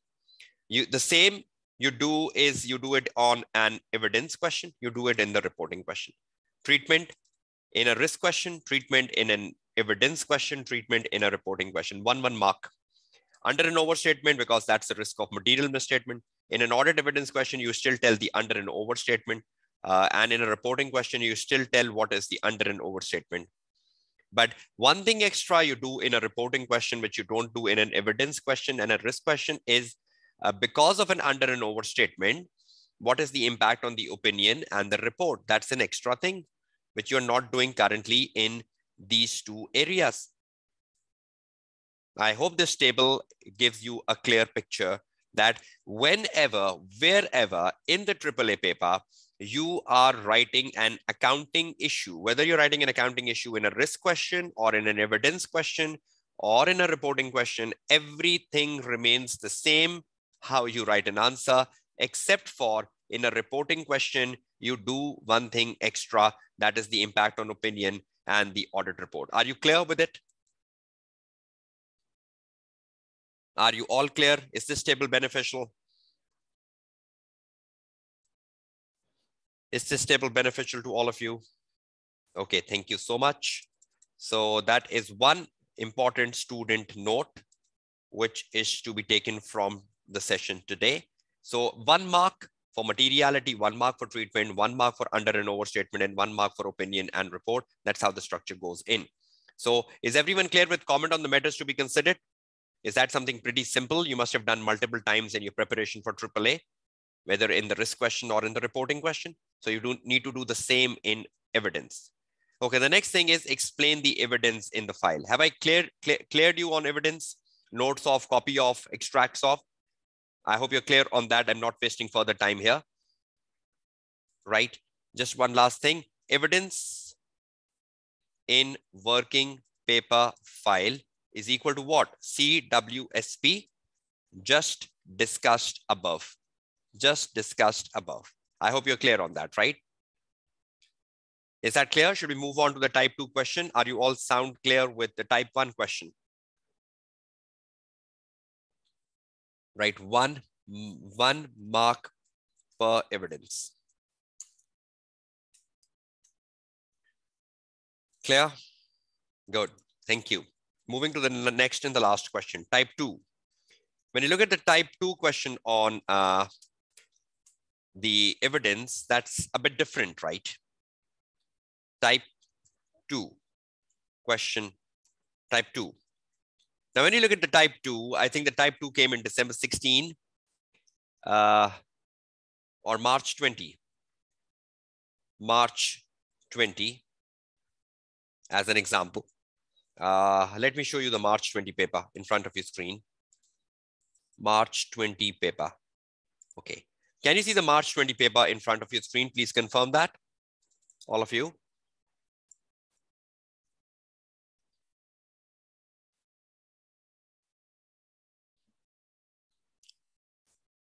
Okay, thank you.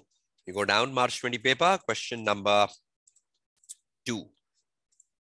Right, question number 2. Can you all see this question 2 in front of your screen? Okay, that's good enough. And you go down in the question number 2, you have so many situations about fraud, about development cost, about trade receivables, and you come down looking at the requirement. Look at the requirement 2A. The 2A is not to be done because 2A relates with fraud. We are not discussing that topic. 2A is about the implication of fraud and actions to be taken. But look at this requirement here, this one. Control C, highlighted, and taken back to my Word file. March 20, question number 2A and 2A2 and 2A3. 2A2 and 2A3. That's what we're looking for. Paste. I hope you can see that in front of your file of your screens now.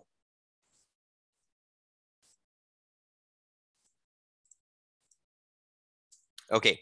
In respect of the development cost, one area, and in respect of the trade receivables, second area, which is given in the case study, comment not on the matters, comment on the sufficiency and appropriateness of the evidence obtained. In respect of the development cost and trade receivable, is a question asking you to comment on the matters? Will you write the answer materiality, accounting treatment under an overstatement? No, absolutely wrong answer. The question is asking you to comment on the sufficient. I think the student is so much obsessed that whenever a question comes on evidence, the examiner will ask you comment on the matters, which is materiality, treatment under an overstatement. No. What if you get a question like this? Don't just look at the word evidence in exam paper. Don't just look at the word evidence in the exam paper and say, okay, materiality, treatment, and under an overstatement. No. Is the examiner asking that? Examiner is asking you to comment. Comment on what? Comment on the sufficiency of the evidence obtained. Now, listen very carefully. In the case, the examiner will tell you what evidence has been gathered by the team on development cost and receivables. So examiner will exactly tell you what evidence has been gathered by the team on the two areas. You need to judge, is the evidence sufficient and appropriate or not? If it is not, then you need to tell why it is not and why it is not. And why it is not, and recommend further evidence that should be gathered. So if you say the evidence gathered by the team is not sufficient, then you need to tell then what should have been done. Look at the second part of the question. The second part of the question asks you recommend the actions to be taken by the auditor and including further evidence that should be obtained. Further evidence that should be obtained. So if you say that the evidence gathered on receivable is insufficient, then you need to recommend further evidence that should be gathered. I hope you're getting my point. So if you say that the evidence is insufficient, why? And then what further should be done? So if the evidence is insufficient, why? And what extra to be done? Is that clear? Are you clear with the breakup here? Each comment is 1 mark and each further evidence is 1 mark. So that is simple. Now, for example, if I can just demonstrate that quickly, I take you back to the trade receivable, for example. Okay, can you see the trade receivable or a trade receivable in front of your screen? Right here. Control C. I take it back to my Word file. I copy it over here, trade receivable, and will write an answer so that you are very sure, okay, this is how we write actions, this is how we write evidence, this is how we write comment on the sufficiency, right? And I hope you will be happy with that of the efforts I'm doing to write this answer just for you so that you get benefit just a few days before exam paper. Are you clear with this? Trade receivable on your screen. I'm just giving you I'm giving you 2 minutes. Can you just read this information so we can write an answer? While you're reading trade receivable on your screen, think about whether the evidence gathered is sufficient and appropriate or not. And think about what further evidence will you be gathering in this place. I'm giving you 2 minutes. Start reading now. And once you are done with reading, please put in the chat box, done. I'm waiting for your answers. Start reading now.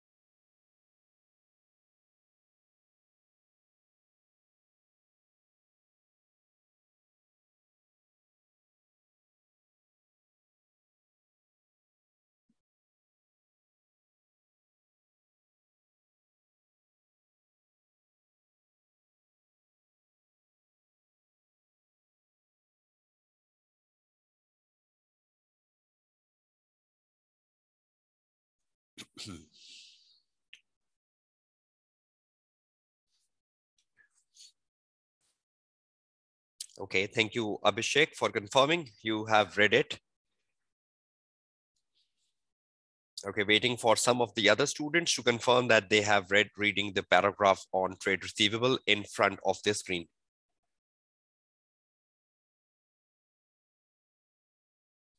Okay, done too. Thank you so much. Constance. Okay. Okay, let's move on. So what 2 things we have to do for trade receivable?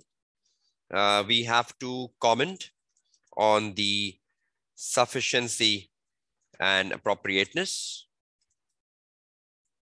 And we need to write actions or further evidence, right? So we are not bifurcating, this is action, this is further evidence. Rather, we just make one list which has actions and further evidence where possible. Not necessarily in every situation you have an action, but further evidence is must. How many marks we have for trade receivables? Let me confirm that from the question paper quickly. The number of marks we have for trade receivable. Okay, in total we have 11 marks, right? So it's up to us how many marks we consume on one and the other. So it's up to you, right? You can keep more marks for development cost and less for trade receivable or vice versa. In total, we have 11 marks for development cost and receivable. So you can keep 6 for one and 5 for other and the vice versa. Okay, let's go down. Comment on the sufficiency. Trade receivable recognized in the group current assets includes a balance of $500,000 relating to a specific customer, Hemelin. Audit procedures indicate that at the 31st of December, the balance was more than 6 months overdue for payment. So you identified that, which is wonderful. So your procedures did identify that the balance is 6 months overdue. So that means your procedure so far is good. In relation to this balance, which is a very important balance, which sounds like a bad debt, the following procedures have been performed. Number 1, agreement of the balance, which is $500,000, to the invoices and the original customer order.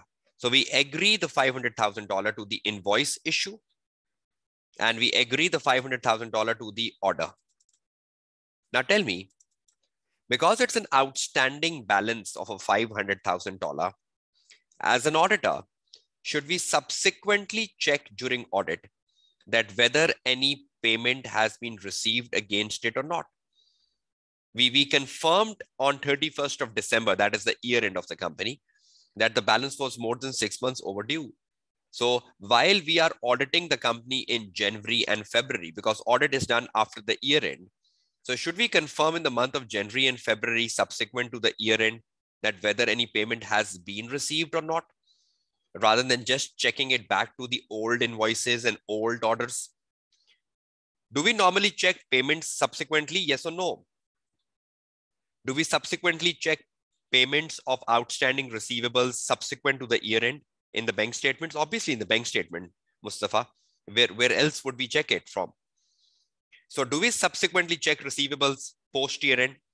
So have we done that? No. So is that first evidence I can write here? Number one in my list. I'm writing the evidence, right? So subsequent copy of the subsequent bank statements, copy of the subsequent bank statements to confirm whether the payment from Himalayan company has been received post year end or not, right?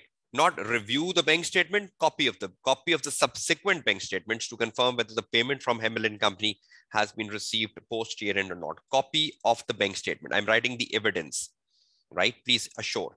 Otherwise, I would have said review the bank statement. So I agree the balance to invoices, but that's historical. I am currently concerned about the bad debt of 500,000. I'm currently concerned about whether $500,000 will be paid or not. So I should look into the future and look whether the payment has been received in future or not. Next, discussion with the group credit controller, who states that we are in discussion with Himalayan and we are confident that the payment will be made to us. We have always allowed the customer extended credit terms and they have eventually paid us. So he's so optimistic. And obviously, the group financial controller will always be optimistic because he's part of the management. And the management is the one who is involved in the window dressing of the financial statement. Quite possible that you're not writing this balance off because you want to overstate the receivables and you want to overstate the profit. So look at the optimism, right? Look at the optimism which has been reflected by the statement of the group credit controller. He says we allowed him extra credit always, and he always pay on times. He always pay. And we're confident this time as well he will pay. Full stop. So we just had two things. We just had an agreement of the historical invoices and we just had a discussion. So have we seen subsequent payments? No. Have we discussed with management any possibilities of recording bad debts? Have we discussed with management a need to write off this balance? No. We just had a discussion where the group financial controller is very optimistic that the payment will be made. Yes, the age analysis even, right? The age analysis is also a fine document to be taken into context here. So the last thing, Himalayan company was included in the trade receivable direct confirmation audit procedure. So you send the direct confirmation to Himalayan, whereby a sample of customer were asked to confirm the balance, but no reply was received. Did we receive any reply from Himalayan when we send? So if you don't receive a reply from the debtor, do you send him a reminder? Do you send him a reminder? So my further evidence, reminder letter sent to Himalayan company. Reminder letter sent to Himalayan company to assure that the customer do reply on the outstanding balance. The customer do reply on the outstanding balance to confirm existence of the customer. Why didn't I wrote copy of the reminder letter? Why did I just wrote copy reminder letter sent to the Himalayan company as an evidence in my file? Why didn't I wrote a copy of the reminder letter? I write copy with a document of the management. I don't write copy with something which belongs to me as an auditor. Confirmation letter is my document. It's my document as an auditor, right? So if something is like my document, I will never write the word copy with it, right? So confirmation letter is not a management document. Confirmation is my document. No, reminder is not sent by the client, right? Reminder is sent by the auditor. The client only facilitates you in the postal process, right? It is your responsibility as an auditor, right, Mustafa, to send a reminder letter. But the postal process is done by the management. Yes, the auditor is the one who sends the confirmation. Lucy, agree. I hope, Mustafa, you're clear as well. Lucy has given the right answer. Okay, back. So copy of the subsequent bank statement and not a copy, just directly a reminder letter to assure that the customer do reply. So I must have sent a reminder letter, which I have not. So further evidence will include a reminder letter, right? Yes, that is also a very good answer from you, Constance. Constance is saying, what about checking previous correspondence with the client since the balance is 6 months old? Yes, if there's any correspondence between the group financial controller and Hemelin, you can have a copy of that to confirm the willingness of Hemelin to pay. So you can have that as well. That's good. So you can have a copy of any correspondence between the group financial, between the group credit controller, and Hemelin to confirm any possibilities by when the amount will be received, right? So that's one good point coming from a student, Constance, in the session. Good, thank you. So 3 evidences. Now let's comment on the sufficiency of the evidence, right? I believe the evidence gathered is insufficient because of several reasons. The evidence gathered by the audit team on receivable is insufficient in several instances. As follow. Number 1,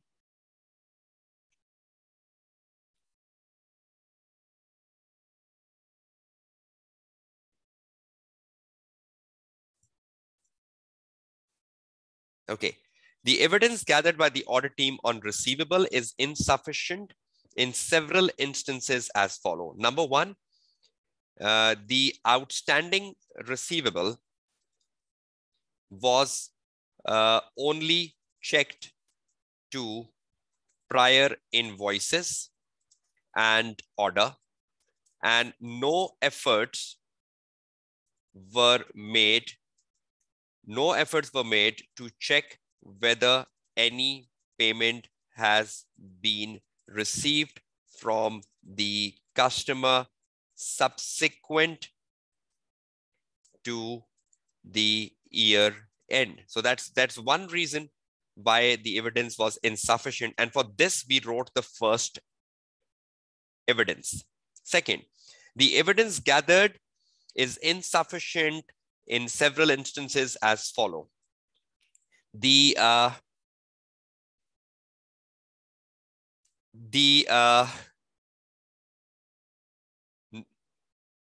No discussion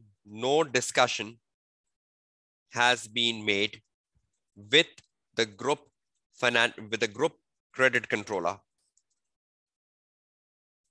on the need for bad debts, or writing off the balance, as it's long overdue. No discussion has been made with the group credit controller on the need for the bad debt writing of the balance as it's long overdue. Rather, the only discussion was on the stance of the controller. So you only discussed the stance of the controller, that he's very happy things will be recovered. You didn't inform the controller that as an auditor, I'm very skeptical about the recovery of this $500,000. And being skeptical I want this to be written off. You didn't have any discussion on that. And lastly, it's insufficient because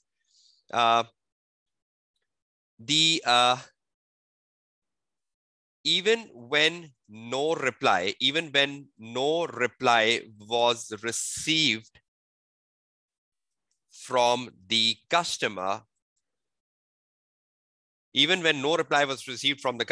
the audit team didn't bother about sending a reminder letter to generate a reply from the customer.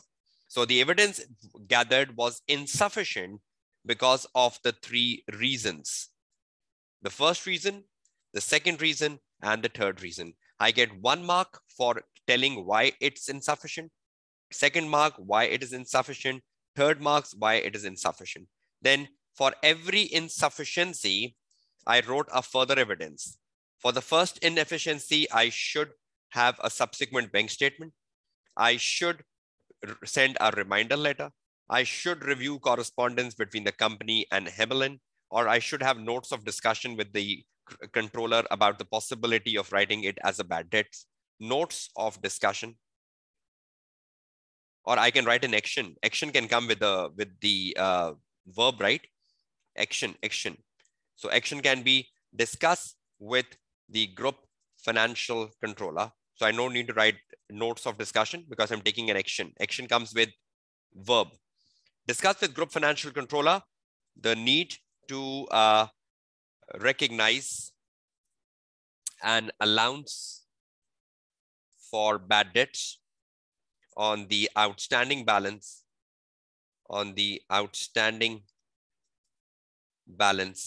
from Hamelin company. So when you're writing an action, you can directly write it with an action, discuss. So your list contains action and evidence together. You're not bifurcating them for examiner. This is action, this is evidence. Examiner will pick himself, right? Copy is an evidence. Again, reminder letter is evidence. Then copy is an evidence. Then discuss is an action. So we almost got 4 marks here. 4 and 3 above, 7. Out of 11 marks, we got 7 here. But I hope you're getting the track of writing, comment on the sufficiency, actions, and further evidences. Is everyone clear with this? Are you fine with this exercise, the marking scheme and everything in the type 2 question? So you should be aware of the type 2 question, which is extremely important, and you should understand the requirement.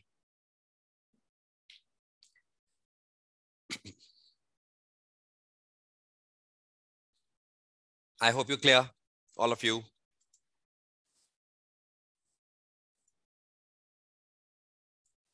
Now, just before I wrap up things today, I'll just take a 10 minutes of recap on day 5, the final day of this webinar. And you need to listen to me very carefully for the next 10 minutes before I end the session. Now, first of all, over the last 5 days, considering the limitation that this is a webinar and this is not regular classes, and the limitations that we have time zone, we have a number of hours in which everything is to be fit up. And then again, the limitation that you need to decide what you will deliver against the previous webinars I have conducted as a tutor. So whatever the agenda was of this webinar, the cut short story is that over the last 5 days, you must have learned something out. Number one, you must got to know some incremental things which you had no idea of. You must have got to know something special, something important, of which you had no idea before. Or you must have got to evaluate your weaknesses if you were repeating the AAA paper, or you are repeating the AAA paper. And the list goes on. So I think over the last 5 days, if you sit down today, after the webinar comes to an end, and you analyze what exactly have you gained from the last 5 days. and try to reinforce that, try to implement that on the day of exam. Now, I believe the most critical thing of the last 5 days is the reading and understanding of the requirement. If a student do understand what the question is asking with all the comma and with all the expectations, because one requirement with a comma and an and contains multiple expectations of the examiner. Just like the last question we were doing, it was not only asking you to comment on the sufficiency and appropriateness of the evidence, but was also asking for actions and evidences. 3 things. So you need to give a complete answer to the examiner.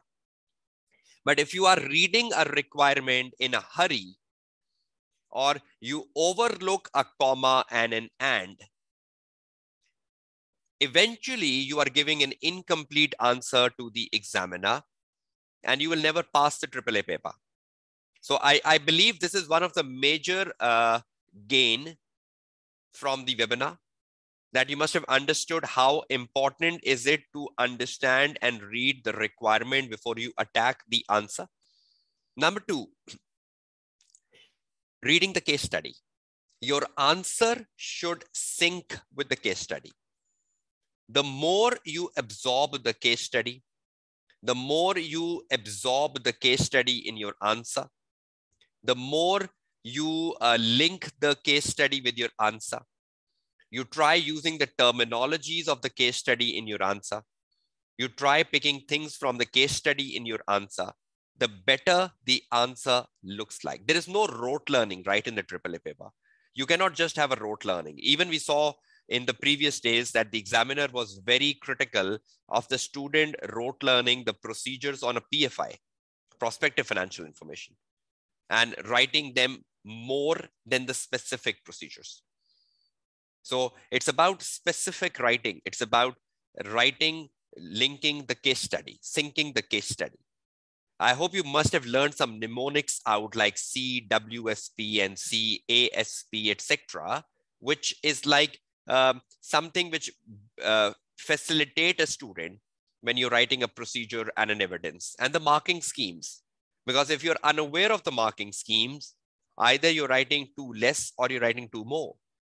And the last thing, you need to come out of the myth or misconception of the examiner answers. Examiner answers, you should read them. They're not a bad document. They're a wonderful document. But when you're reading them, just underline the point. Okay, this is the point the examiner wrote. This is the examiner comment on the sufficiency of the evidence. This is the point. Now, how he developed the point, how he explained the point. Now, when you explain a point, when I explain a point, when another student explain a point, will all 3 of us have a different explanation of a same point. So my point can match with your point, but my explanation can never match with your explanation. And that is the beauty of a theoretical paper. In a theoretical paper, the point should match, not the explanation. So if I look at the marking scheme of the examiner, and examiner wants me to write 9 procedures, right? And the examiner will write not 9 procedures for 9 marks. Examiner will write 18 procedures for 9 marks. And you will say, oh, I have to write 18 procedures for 9 marks. Absolutely wrong. Examiner tells the marking scheme for a procedure is 1 mark per procedure. So examiner writes more, right? Because he wants to guide you. It's not a 3 hour 15 minutes answer. It's a tutorial guidance. So examiner will write instead of 5, 10. For 5 marks, examiner will not write 5 points. Examiner will write 10 points because the examining team is guiding you, right? So come out of that myth. Now, my point is that suppose you need to write 9 procedures for 9 marks, and you wrote your 9 procedures, 1, 2, 3, 4, 5, 6, 7, 8, 9. And then you go and check the examiner answer. And in the examiner answer, if the 9 procedures you wrote, you found 4 of them, 5 of them written by the examiner even. That's wonderful. That's wonderful. I believe even if you reconcile 50%, even if you reconcile 50% with examiner, that's good. That's excellent. You can be a place winner if you reconcile 50%. Honestly, not more than that. Not more than that. So the myth to live with an examiner answer, the myth of getting fantasized with the examiner answer. Oh, such a big answer, such a beautiful answer. You cannot write that such a big and beautiful answer because examiner didn't wrote that in 3 hours and 15 minutes. That is a tutorial guidance which has been developed over time, which has not been developed in 3 hours and 15 minutes. Are you clear with it? Right. Please put this question, Mustafa, in the WhatsApp group to me directly personal. I will be responding to it. But listen to my conclusions here, which is more important currently. So come out of the myth of fantasizing the examiner answer. I hope you will come out. You can learn from examiner answer. You can pick things from examiner answer, but not, oh, such big, oh, that long. Okay, for 5 marks, 10 points. Okay, for 24 marks audit risk. Oh, examiner wrote 24 audit risk for a 24 marks answer. I'll write the same. No, you cannot write 24 audit risk for a 24 marks answer. You know the marking schemes. So I hope you're clear on that. So you need to ensure that the point you wrote agree with the point of the examiner, but the way you explained a point, the length of your point will never match with the examiner. And even your explanation will never match the examiner. Because that's the beauty. That's the beauty of a theoretical paper. It's not a numerical paper where 2 + 2 is equal to 4. It is not a numerical paper. And that's the reason the passing rates of numerical papers are better than theoretical papers, because there is a greater subjectivity in a theoretical paper. So I hope you learn what you got in the last 5 days, you reinforce, and you are alert in the exam hall. Don't get panicked, stressed out. Be determined, be focused. Look at the screen in front of your computer. See what the question is asking you. Don't get panicked. Aim for completing 90% of the paper. If you complete 90% of the paper, you're wonderful, good, excellent student. And remember, not everything in the question paper you will be knowing. There might be 5 to 10 marks, which is like a big stress for you. Or you say, oh, I've never seen a question like such before. There are some exam settings like such, not every. So if there is something like 5 to 10 marks, which you think, oh, I have never seen it, and it goes off your mind, leave it, ignore it. For a 10 marks requirement, which you don't know, are you spoiling 90% of your paper? Tell me. If you don't know 10%, minus it, ignore it, leave it, put it in a trash bin, and look at the 90% of the paper. Focus on the 90% of the paper. Attack the 90% of the paper and get 50% marks out of 90. You can do it. Believe in yourself. Believe in yourself. You can do it. Start believing in yourself. Be optimistic. Be optimistic, right? Look at the broader things. Look at the broader things, not the minor things. Aim at the opportunities. Look at the opportunities. Grab the opportunities you have in the paper. So many times you're not grabbing the opportunities. Simple marks, easy marks. So I hope I'm winding up. Wishing you a very best of luck. I hope this series of webinars must have helped you, benefited you. And as a tutor, I can only pray for you, right? My best wishes are with you. And I wish you all the very best of luck for your upcoming exams, and wish you all success in your upcoming exams in June 22. And I hope you benefited from these webinars, and all the best. Study effectively. You still have like under 2 weeks from now, and please ensure that you utilize each of them carefully.